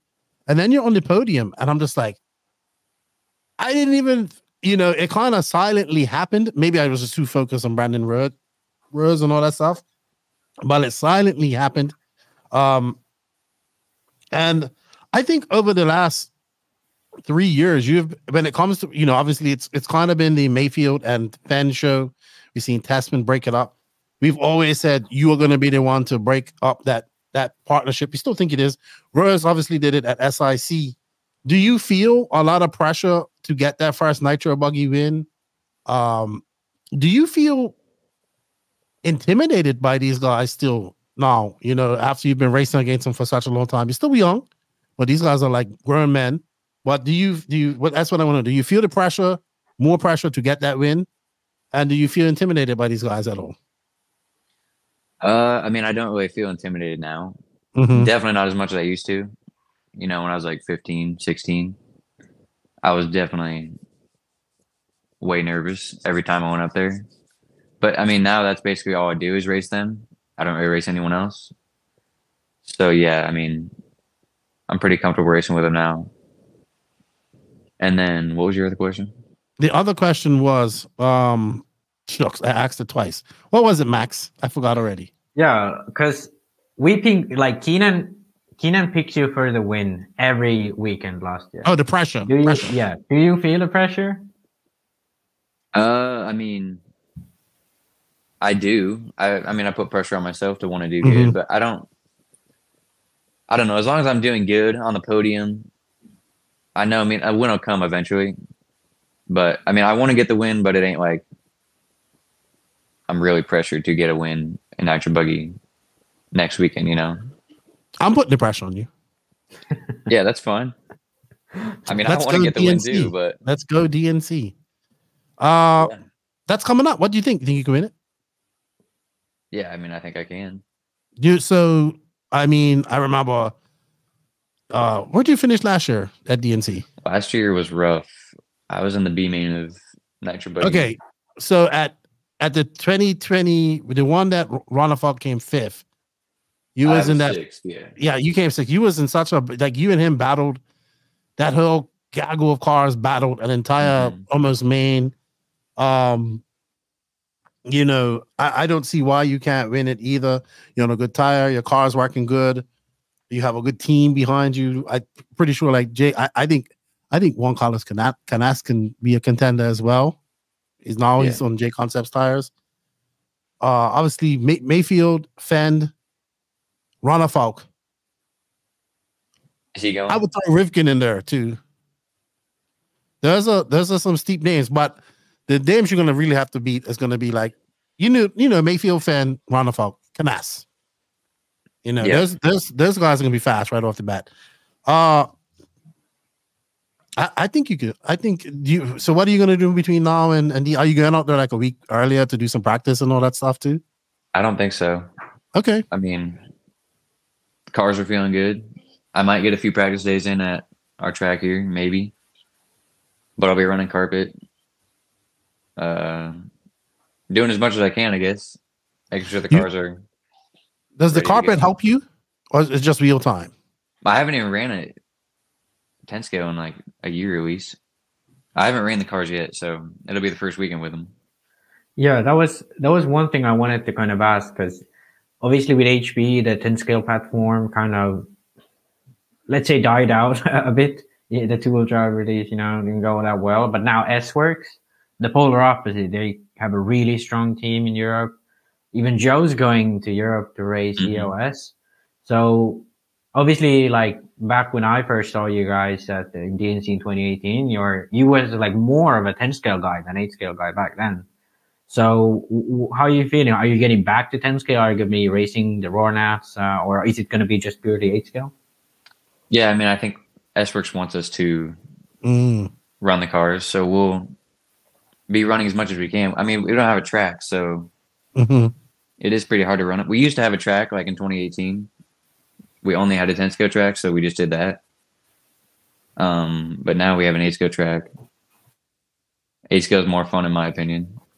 Definitely way more fun. No, but if they say, hey, we're going to pay you some more and you're going to do some more 10 scale, you're going to have to run some more 10 scale, though. Yeah, no, we will be running 10 scale too. Right. Okay. I Do mean, you have plans? What are your like race program for 10 scale? Like, be just doing the nationals or local events, or are you going to be shooting for some, like, for example, Florida Carpet Championships or races like that? We want to go to some of the INSs. I think they're all kind of close to here, where I'm at, and then probably the Florida Carpet Championships. Hopefully, I mean, that'd be a fun race to go to. Okay, but we'll so see. Like, yeah, that's gonna just ramp up your whole RC career. You know what I mean? Doing 10 scale, you're gonna be busy because I know that is a market that they desperately want to get into in the USA, right? Yeah. I know they're feverishly working on making the cars work on that, on the American type of dirt as well. So I see a lot of that in your future. All right. So this is a World's year. You didn't, it's coming up here very shortly. They got a warm up in April. Are you going on to the warm up? Are you going to the Worlds? We don't know yet. What are we waiting for? I mean, I don't know if anyone else is going. That's even more reason you should go. No, it's definitely like a possibility that we're going. All the Europeans are going to go. All the Europeans again. Don't worry about who ain't going from the States. That's just less people you have to beat. Yeah, that's true. But I implore people to go on. I think you should go to the warm up in April. Yeah, make some time. Get on there and race the warm up. Go to Brazil. We might. We'll just have to see how it goes. Would you be so? A lot of the complaints going into Radovan 2 years ago was, this is a permanent track. People practice on this track all the time.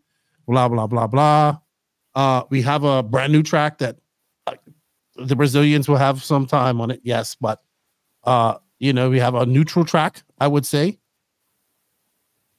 Yeah. So do you think you need to go to the do you think you need to go to the warm up? If you're not even sure if you're going, what type of preparation do you make for a race like that? Well, I guess we'll have to look at I haven't even seen the track, to be honest. But they're building it. So I know the guys that are building it. They're like renovating everything. It's like that. It's almost like red, sandy clay.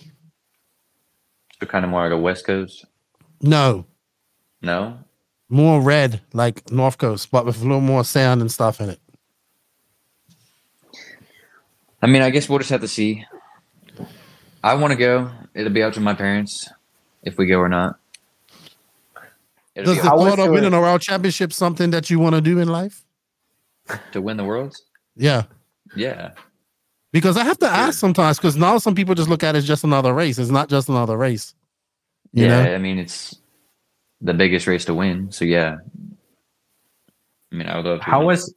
how was the world's last time you went in Redovan? Like how, because obviously maybe compared to your success in America, I don't know how you view it, but I think, you know, you was a bit more off from Ryan and Lakota at the end there.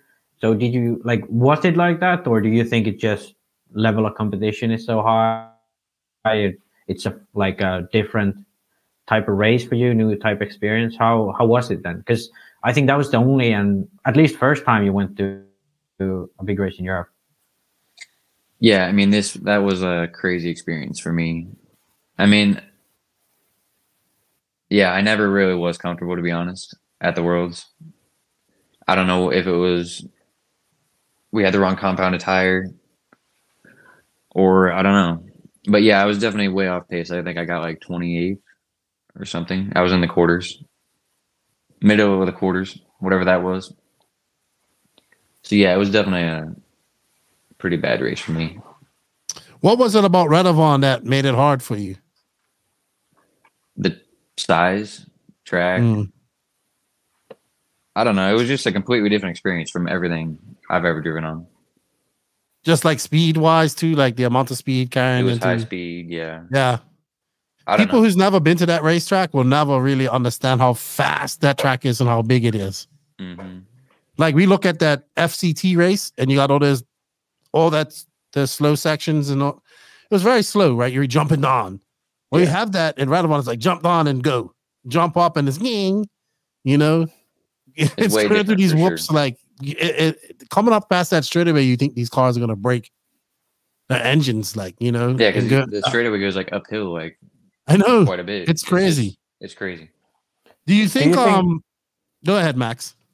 Yeah, about Redovan, because obviously, for me, coming first time I came to America, it was very different. Because I always thought, you know, back when I'm from Finland, our tracks are low grip, but the layout of the tracks is still very European. We have very flowing, quite high speed tracks, very big tracks too, you know, 40-second lap times and so on.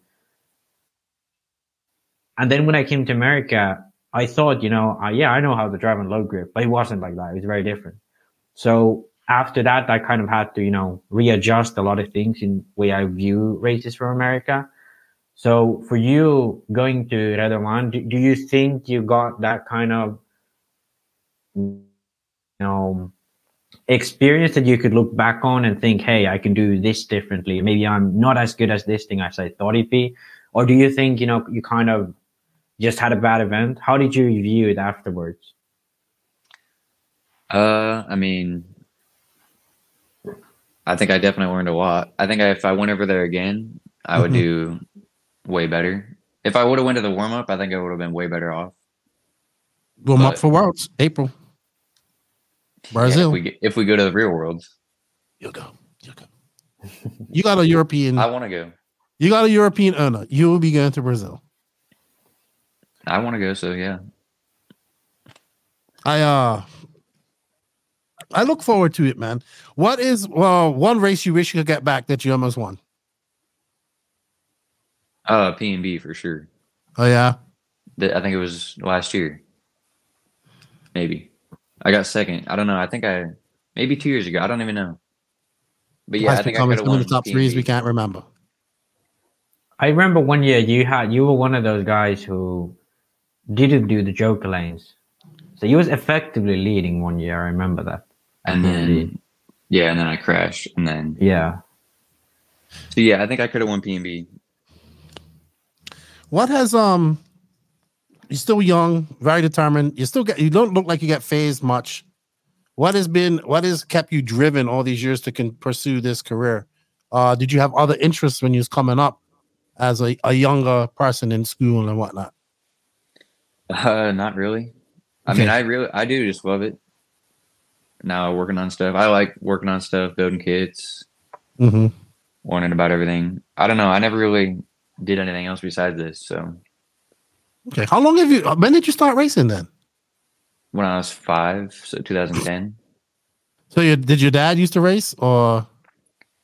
He raced like motocross and then he kind of got hurt. And then he wanted us to do this instead of motocross because he got hurt so bad. So you've been racing a long time. You've been racing 14 years. Yeah, basically all my life. Is there a race or track in the world you'd like to attend? Past or present? A race or track? Race, track that you've seen. Maybe seen a video of it. I don't know. Do you geek out on videos like that? Do you watch a lot of RC footage? I do. Probably, I mean, not near as much as you guys, but yeah. Do you watch yourself a lot, or do you watch other people? No, I don't watch any of my races or anything. Okay. Like that. I don't know. I would just want to go to Australia, really. Really? You didn't go in 2018? No. Well, we weren't even really doing 8-scale then. It feels like it was so not so long ago. We just started 8-scale in like 2020. Really started 8-scale. Oh, wow. That's even more impressive. Actually, look like you want to ask him something. I'm kind of like amazed how, like, because, you know, obviously from interviews, you know, it's different because you kind of get, you know, a few sentences in. But I'm kind of amazed how, you know, relaxed you're about everything. Because he's the Iceman. Yeah. So I think now I know why people call you Iceman, because a lot of drivers, you know, have this, for example, about the car thing. They are kind of like really strictly, oh, I want my car to be this, but they don't really have, you know, setup knowledge or anything. But I feel like you're one of those guys who can just go out there and drive, and you have like this space of mind that you can get into. So I wanted to kind of know, like, do you have any specific like practice for like programs you do, or do you just really like go out and track and do it, or has there been a way you kind of done, or a program of any kind you do when you practice? I mean, no, I guess I am kind of that chill all the time. But I mean, my dad would say that I need a perfect car. But I tell him, we kind of just know, he kind of knows what I want, knows what changes to do. So, I mean, yeah, you kind of cut up. I don't know if I got everything you said, but yeah, I think that's what you said. Yeah. Do you mentally prepare yourself? Do you like listen to any music? Drink any Red Bull? Coffee? Sometimes I did. I listen to music. Okay. What type of music you listen gets you pumped up? Before a race, I would say like rap, not any like country or anything like that. Oh, Max is happy. What type of rap you like? Max is all about that. I hate country music, so yeah, I like everything. 80s, everything. That's cool. That's good. One thing I wanted to also ask, because I feel like you're one of the guys who can not have the perfect qualifying and then come out and have a really strong main. I kind of, SIC was one of those races. Obviously, a little bit different because you were with a new car. But, and also, I guess Silver State last year, you kind of had a rough start, but then came back. I think you had a bump from the B-man, if I'm not mistaken. Yeah. That might be, yeah. So, do you, because Mayfield has this thing too, where he doesn't have the best qualifiers and is really strong in the main. Do you know that? Or do you like recognize that you have something better in the main? Or is it just like you make setup changes, or what is it? Do you get more comfortable with the car? Usually it's just like I kind of try and go too fast in qualifying and take it like seating usually when I do bad in qualifying. And then in the main, it's usually, 30 or 45 minutes. So I'm like super chill. Just drive around the track without wrecking, and then I always do better. That's usually what it is.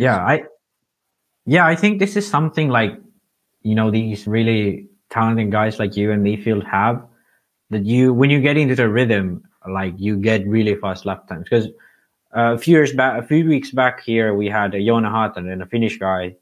I don't know if you met him before. He's more of a 10-scale driver.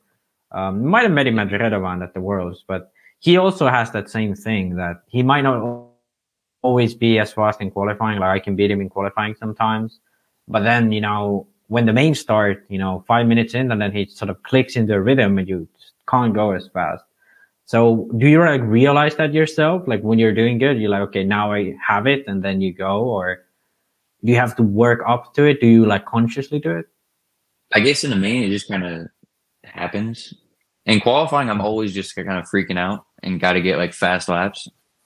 Yeah. When I do bad, that's what it usually is. My dad always tells me.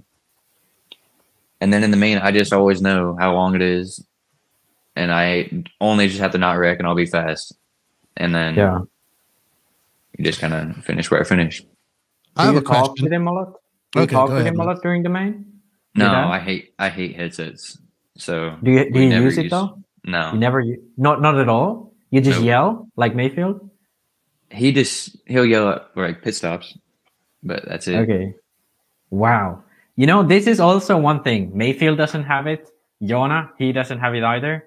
I don't know what it is, but this is like that type of thing that because we in this podcast, you know, I geek out like, oh, this driver does this and this and this. But I'm like more amazed now when I hear this like straight from you, because like it's something like I can't explain. Like I can't explain why you are so good. So it's really interesting to hear. I have a question for you. At AMS, he was very fast. You started TQ. But I kind of saw at the very beginning, I don't know if he was too cautious. It seemed like with Mayfield right behind you. We've seen you battle up with Mayfield and Fenn and these guys on the last 2 years. What is it? Why is it you think it's taken in Nitro Buggy? You beat them in E-Buggy and Nitro Chuggy. What is it? I don't want to say this like you're missing something. What is it that you think is the reason why them guys are being much more successful at winning than you are over the last 2 years? Because you're right in the mix at some points. You know what I mean? Is it just them being older and having more racecraft, more race maturity? Or what do you think it is that you need to do to really get up there and win it, beat those guys straight up? I really don't know, because it kind of just comes easier with E-Buggy, especially E-Buggy, and then sometimes truck. They just always seem to be a little bit better in Nitro Buggy, which I don't know why, because that's the only thing I practice with is Nitro Buggy. But yeah, I mean, I just haven't gotten the win yet in that one. I don't. You come really very know close. Very close. Yeah, I've been close. Do you like practice E-Buggy or Chuggy at all? No. Like literally, not at all. Never E-Buggy or Truggy.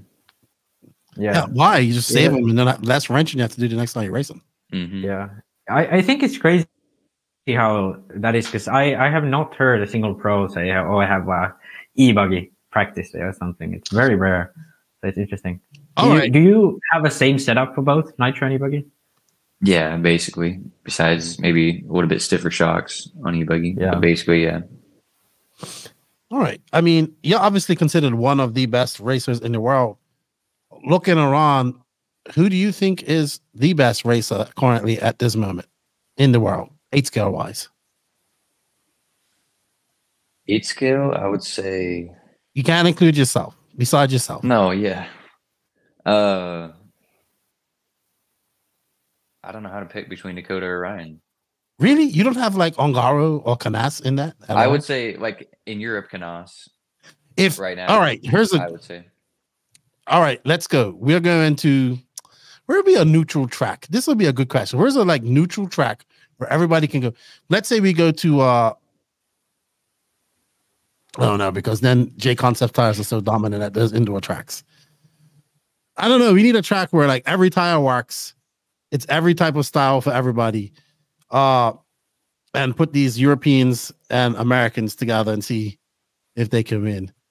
But you do believe you can beat these guys, right? All of them, right? Yeah, I think so. I mean, that's part of that's winning the battle right there, man. Yeah. I love the way how you say it. Yep. Just like, yep. Very Finnish. Do you have any Finnish blood in you? I don't think so. You definitely are acting very Finnish. Maybe it's no. I Iowa. mean, I think I can beat him, but I haven't beat him yet in Nitro Buggy. But I think I can. I think you can too. I know you can. I know you can. I am a fanboy of Mason Fuller. All right. What do you like to do besides RC in your spare time? I mean, I got a girlfriend. Okay. Is she understanding about your choice, how much time this takes up and all that type of stuff? Yeah, she's pretty supportive of it. She's been to Silver State. So all females like to go to Silver State. Yeah. So that, I mean, that's like the best race for yes, a wife or anyone to go to. Absolutely. I mean, I work out every day. I don't know. That's about it. RC. Would you like to travel more? Travel out of America more? For like a vacation or no, for RC. Oh, Did you I mean, work in RC? You don't travel for vacation much anymore. You stay home for vacation. I mean, I would like to. We don't really. I think if you do 10 scale, we're going to see you at more races. In Europe, yeah. Yeah, I mean, that'd be cool. You just went over there. You went over to EOS. I mean, we don't have any plans for it, but yeah, it'd be cool. Man, I don't. You know, most things in life you don't have plans for. It just kind of happens. This is RC. Hey, what are you doing? Want to come over and race carpet in Czechoslovakia? There's no more Czechoslovakia. Czechia. Yeah, I mean, I would love to do that. So. Czech Republic. All right. How does Mason Fuller's 2024 look like? Do you have like plans? Have you planned something for this year? Is it just kind of like this race, you go to it, you try to win, or do you have like I want to go here, practice for a month? How is it? Just kind of chill and try to win? I mean, yeah, just chill. Go to the races, kind of like every year. I don't really have a plan, yeah. You see the guy's cool as ice. You know? He's like me. No plans. I can't believe it. It's like crazy because you hear all these guys, you know, like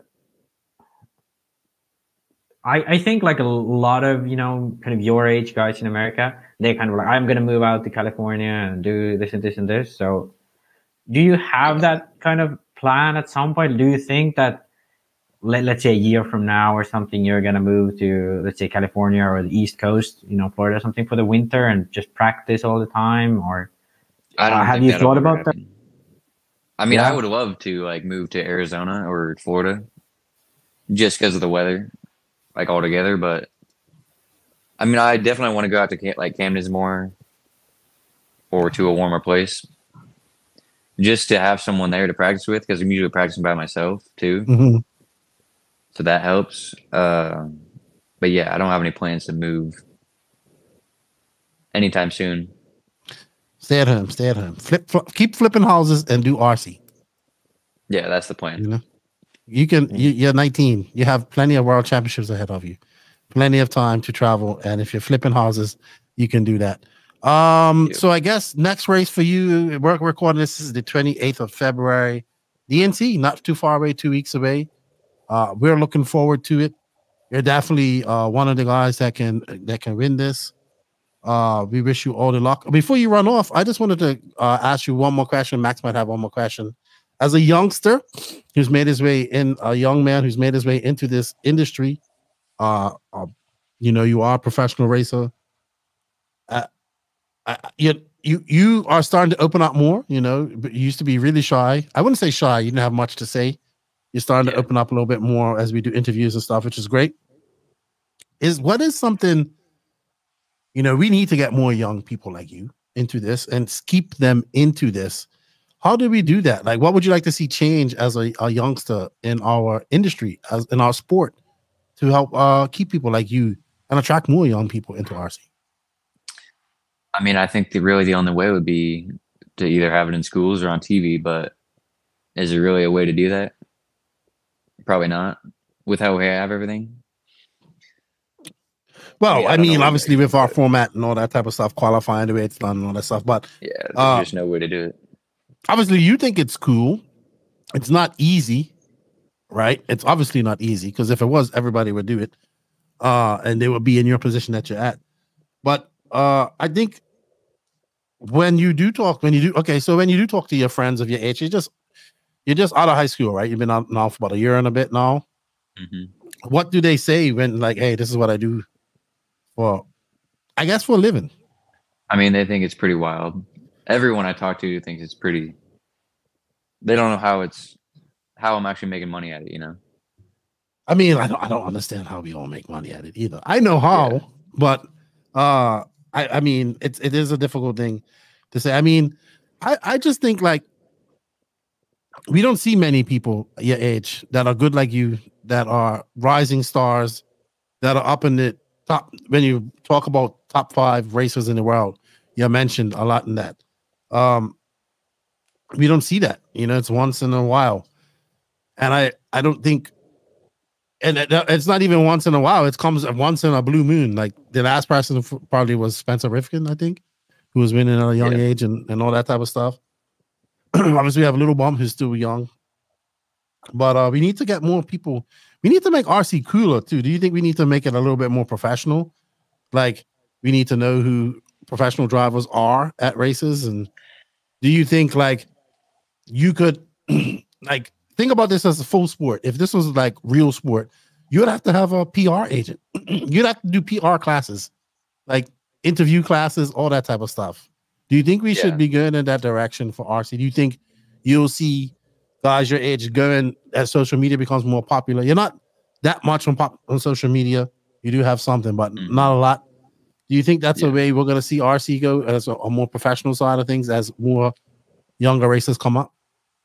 Yeah, I mean, I think the social media, it's especially for like the lower guys, that's like a lot of it, what it is just social media and helping guys. But yeah, I mean, I think this should definitely be more professional with like the interviews and stuff at the races. Like, how does one person become a pro? You know, could you give me a definite route how you became to where you are? There is no definite plan. You went out, you did well at races, right? I mean, various races around the world, around America. Some people might even say I'm not even pro. I don't know. I mean, how do you even know if a guy is pro or not? I mean, you may not be making like $150,000 at this, which is even in the whole scheme of like pro world racing, it's not a lot. Yeah. But I'm sure you're making some money at this. Like, I don't think you're making. That's the other misconception, is like as soon as you get there, people think you're making all this type of money. I don't think you are. You know, I just know how, I know how economics work a little bit, not my own too much. And it's obvious to see big team, big European team as well. So lots of mouths to feed, and a very small and slim industry. Max, you have a question for Iceman? I don't know, not really. I think it's been great kind of seeing, because the perspective is very different to what I'm, used to for myself, because I'm more focused on like, the car and stuff like this, where I think Mason is more, like he's like a driver, like an RC driver, kind of like, you see these guys from like motocross or, like full scale cars. I feel like that's also important to have, to be that good, be at the top level, like to be able to just focus on the driving, to be better as a driver. So it's been kind of interesting to hear. Like, yeah. Also, maybe I have one question. And it's kind of like, do you see yourself, racing kind of the way you are, or do you kind of want to pursue to be more involved in RC? Because obviously now, from what I kind of gather, you enjoy like also flipping houses and kind of doing regular job on the side. Do you kind of like want to get rid of that and make more money of RC, or do you kind of, do you feel happy having a little bit of a balance there? I mean, my goal with S-Works and my companies I got now, like Nitro Pro, is to kind of do what Jared was doing, Tebow. Like or like just sell, kind of just help people out and build kits, sell servos, stuff like that. But I think I definitely need to keep flipping houses or something like that to have. You definitely need to keep flipping houses, because flipping houses is a lot more money than building RC kits. That's for sure. Yeah, that's for sure. All right, man. Well, we're glad to have you on. We appreciate your time. We wanted to we wanted to ask you something before we let you leave. It's something very important to us, and we wanted to know. We've been meaning to ask you. We've been great supporters of you. But we kind of want to add you, indoctrinate you into the NNRC team. We don't have any American drivers right now, besides Matty G, and he's not really a driver. You know, You we don't want have to any doctor Americans.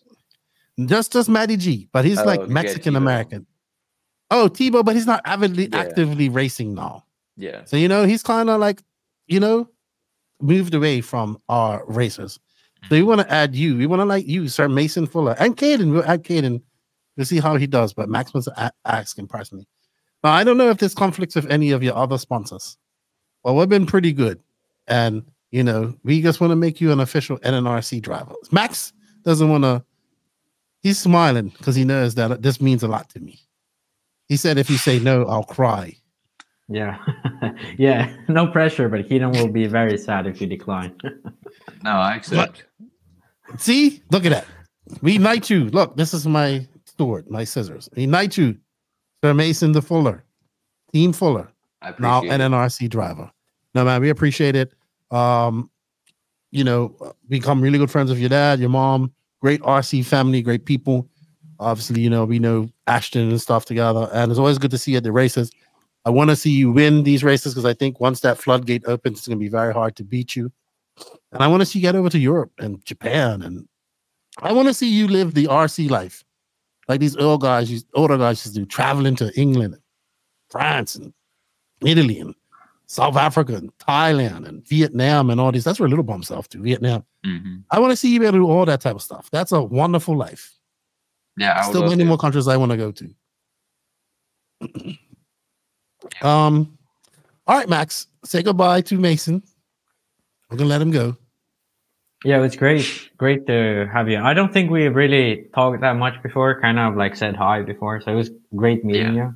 Mm-hmm. Hopefully we'll get you on the podcast sometime soon as well. Max looks at you like an enigma right now, I think. Yeah, I'm amazed. Like I have to say, he's probably gonna message you. And I think if you try this, we can shave 0.2 of a second off your lap. Yeah. I don't know. You're like really cool about everything. He's think the that's Iceman. Yeah. I kind of thought like, oh, Iceman, like he can't be that much of an Iceman, but you really are. So I'm a bit amazed at that. Have you never seen Top Gun? I haven't. It's cool, like Val Kilmer in the 80s. The Iceman. Yeah. But I want to see you do good at races this year. I think right now you're at a point where you can really break through. So it's be interesting to see. And I want to see you race more 10 scale because I think you'll be really good at 10 scale. Yeah, I think I will be. Absolutely. That's the goal. Tell Caden I said what's up. Tell your dad and mom I said hello. Good luck at DNC, man. I think you can win that shit. Yeah, we'll try. So we'll see. Good luck. Get focused. All right, everybody. Mason Fuller, the Iceman, 19-year-old pro S-Works driver. Is it Sworks or S-Works? Is it S-Works? I thought it was S-Works. I mean, I think it's S-Works. I say S-Works too. Yeah. Thank you for your time. We'll let you get back to being a young man and enjoying yourself and not thinking about RC. We appreciate your time. Max, say goodbye. Like this. Goodbye. The enigma. This is my goodbye. All right. All right. Thank you, Mason. Thank you. All righty then. Thank you, Mason, for your time. Thank you for now becoming an official NNRC driver. I am jumping for joy over here. Max tried to cast doubts on my dreams by saying he might say no. Great chat with him, Max. I like having you on board. I see you're not, the interview thing is new for you too, because you're not used to interviewing people. But you should get used to it because we're going to try and send you off to the Euros to do some interviews up there. All right, Max. We're not going to do the hot and cold segment this week. I know you don't have much time. It's getting late as we do record. We still have a plethora of questions we have to answer, but what we're going to do them is attach to some of the podcasts that I've interviewed her lately and release them at later dates. But we do have some upcoming races that we have to talk to. Obviously, they are brought to you by Sidewinder Fuel. Sidewinder Fuel. Morgan Fuel has been collaborating with many of the world's top drivers for over the last 40 years. This has enabled us to test our fuels in many of the most challenging situations and take the development of competition fuels to the next level. That result is Sidewinder, the market's most powerful racing fuel. This race fuel has been track tested and proven by national and world champions such as Ryan Cavallari, Ryan Mayfield, Greg the Toad Degani, Mark Pavidis, and many more. Their current top driver is Little Bump. These drivers appreciate that Sidewinder is blended perfectly for high performance needs of competitive racing. Don't let victory slip through your fingers. Purchase Sidewinder today. All right, Max. So races coming up. Man, I think all eyes right now are on March 13th to 17th, the Dirt Nitro Challenge. 2 weeks away. 2 weeks away. I'll actually be in, well, we do have the Palmetto Classic 10 scale, and that's warm up the weekend before. I'm not going to that, but I'll be in Florida at this race. The 17th is Sunday. I'll probably be at Dean's All Out if his new track is not Dean's All Out, but his new indoor track. But man, DNC coming up fast. Part of me is like, man, I wish I was going. But I'm also like, if I was going on my own, it would be so expensive. So I probably could have went, but I am getting excited for the race, right? I am getting excited to see the top guys go at it again.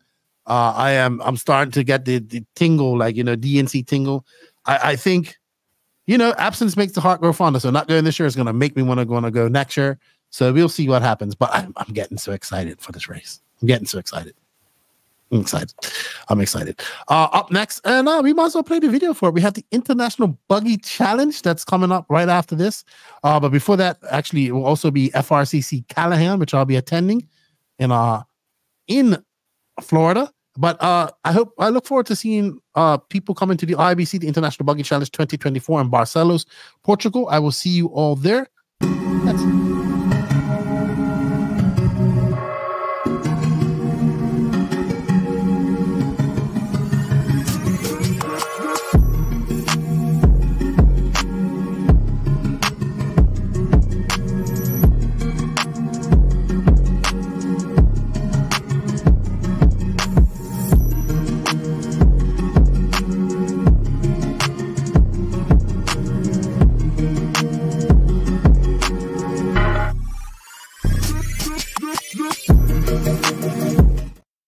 All right, I want to say a big thank you to everybody in Portugal. I'm looking forward to my 2 weeks in Portugal. That's right, 2 weeks, because I'll be there for the IBC as well as the IFMAR E-Buggy World Cup, and happening the following weekend of that, but also happening in the USA will be that weekend, PNB. So we actually have DNC and PNB, two big races coming up, really back to back. Going to be big races for our pro guys and points as well. So it's going to be interesting to see how the points shake out after that. I'll be over in the International Buggy Challenge. Then we have the Top Notch Series opener at Thunder Alley, April 6th. That's the same weekend as Psycho Nitro Blast, which I'm looking forward to. I'll be watching that as well.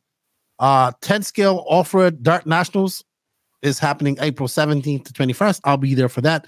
I'll be there in FRCC. I'll be in Mills Pond the weekend before that. We have that same weekend, we have Wally's race, the Ryan Mayfield Nitro, the RM2 movement, I think it's called Nitro RC Supercross Championship. So Wally's putting up a whole different format. Like, he's making people actually use numbers too. Like, that you have to see. So it's doing a special race. It's going to have like motocross format, double 15-minute mains for Nitro and stuff. I need to get him on her to talk about that. Following weekend, we have the North Georgia Shootout, April 25th, 28th. Then we actually have the following weekend after that, I'll be attending the FRCC 10 scale race at Beachline.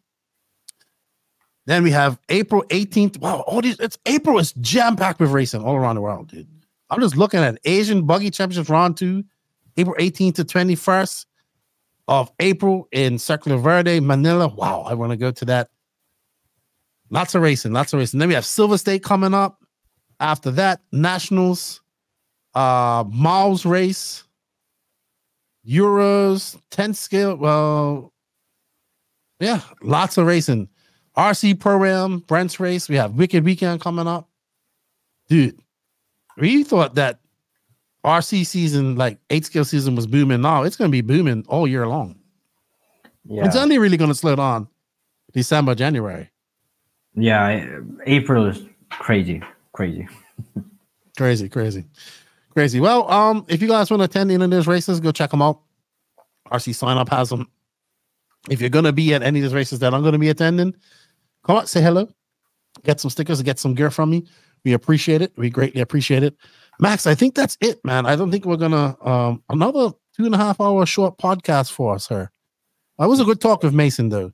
Anything you want to say before we conclude her, Max? I don't know. We got to do questions podcast. Yeah, we're going to do maybe next week we can do questions. Well, so what it is, I have various different interviews with different people, and while I'm on the road, we're gonna start doing questions next week. I'm gonna release them with your questions. Yeah. I'm actually interviewing JQ tomorrow. I think that's gonna be a standalone podcast as well. But yeah, man, this weekend no real racing going on. I don't think. I'm sure there's the 10 scale race in FRCC. I'll be tuning into that, watching that. Oh yeah, that's going to be at SNS. But I think we actually don't have any real. I'm probably wrong. Probably going to be, who knows, man. Oh, Nationals. Robert told me, he said, "Oh yes, you watched the coverage from the Nationals this weekend over in Spain. They had really good coverage last weekend." So he said he's going to that, but he's not prepared. I don't know how he's getting out of the house after a week after having a baby. But everything, I was talking to him, seems to be good. Oh, 36 Mood. Check out his website. He just opened that up. It looks pretty good as well. All right, Max. I think that's it, man. I want to say a big thank you to Hot Race Tires for all their support. We didn't get into the Hot & Co. section this week. I did send a list of people who won Hot Race Tires off to Nicola this week. So hopefully you guys will be getting them. Thank you, Nicola, for all his hard work. I was like, we'll see you at DNC. I'm like, no, not going to be there. Part of me wants to be there, but I'll be in America, but just not there. Max, I think DNC will kind of be the big fight of Hot Race and J Concepts, because J Concepts being generally strong there, but Ronnefalk won the race with Hot Race tires a few years back. A lot of guys being fast with Hot Race tires there, so I think this will be really good. You won last year? Didn't Mayfield won last year? Yeah, but I think the last time it was outdoors. Ronnefalk was 5th with Hot Race. Yeah, there was. Can't think of others who was there, but Hot Race has been good at this race in general. Yep, it will be good. I am looking forward to seeing JCC on J Concepts out there, so it's going to be interesting. Yeah, I guess that's about it. Like I said, DNC starting to hype up. You know, we'll talk more about. I think we'll talk more about DNC on our next podcast as we lead up to it. We're gonna have to figure out once the race happens. I'm gonna have a couple of days off. We're gonna have to get together and record about that when I'm in America. All right. Well, I think that's it for everybody this week. Once again, thank you to Mason for all his time. We greatly appreciate it. We greatly appreciate all you guys out there that support us. Thank you to the NNRC squad. We can't do it without you guys. Don't forget to hit those like, sub, notification buttons. Leave a comment, share, leave a review if you listen to us on the audio only. If you prefer to listen to us on the audio, that's fine too. But come over and give us a like on the Facebook. We're trying to get to 5K. Don't forget all the rest of our social media outlets as well. Instagram, TikTok, and Facebook. We're all trying to get to some milestones at that. I haven't posted too much on TikTok lately. I haven't been traveling. Hopefully this week we get some weather. I'm going to get out and do some RC. Max, I was supposed to go on to watch some RC this weekend, but I couldn't make it. I was upset. It was a good race too. Dude, I have to say that the on-road guys down here in the DR are really doing a really good job of RC. I wish we could get to do that. Yeah, Southern America. Well, like Shane Ling and his guys, and they invited me to come down this past weekend, and I was going to take my kids, but I just couldn't swing it. I was like, it's a 3.5 hour drive, and it's an expensive day out with the kids. Let's put it that way. Yeah. But they're doing great things. Looking forward to getting on there and checking out a race. I need to get a GT and get my car and get my son. I want an electric one. I want him to have a nitro one. Yeah, man. Thank you to all the patrons of the NNRC, the YouTube members. We greatly appreciate you guys' support. We can't do without you guys. If you wish to join us and support the podcast a little bit extra, you can. Links for that in the written description of this podcast. Thank you to all of these companies: Visible Speed, High Tech RC, Corsatec USA, Sidewinder Fuel, Mayako, Beach RC, Techno RC, Clinic RC, Stacked RC, Racecraft USA, RC Box Club, Call RC, Elite RC Productions. Good luck to them this weekend and everybody going to the Florida RC Championships of SNS Hobbies, RC Body Armor, SJ Racing Builds, House of RC, RCGP, David Ronnefalk, Jared Tebow, Robert Badio, Alexander Habrick, Matty G, Pecco, Ivan, and Happening, and our new indoctrined knight in our NNRC army, Mason Fuller. We're gonna have to, he's gonna have to get him one of these. Yeah, he'll match his shirt too. Yeah, we're gonna have to get him a shirt and an Invisible Speed 2.0 book in red. JQ got so mad at me at DNC last year for wearing my red hoodie. He said I should go sit in the SRX team because I look like I belong in the SRX team because I had the only person in the whole Mayako tent with a black, Mayako, black and yellow. Well, Keenan's in there with his bright red hat and bright red sweat top. And you know what? This guy comes out and he's got a red book. I tell you, that JQ. Max, thank you for your time. Enjoy your weekend, good buddy. And go get some rest. You got an early trip ahead of you. And hey, by the way, links for all of those companies are in the written description of this podcast. Affiliate links, coupon codes, all that stuff. So help us out. Show the sponsors some love. Show the podcast love. Max, I think that's it. Before we go, we have to have the obligatory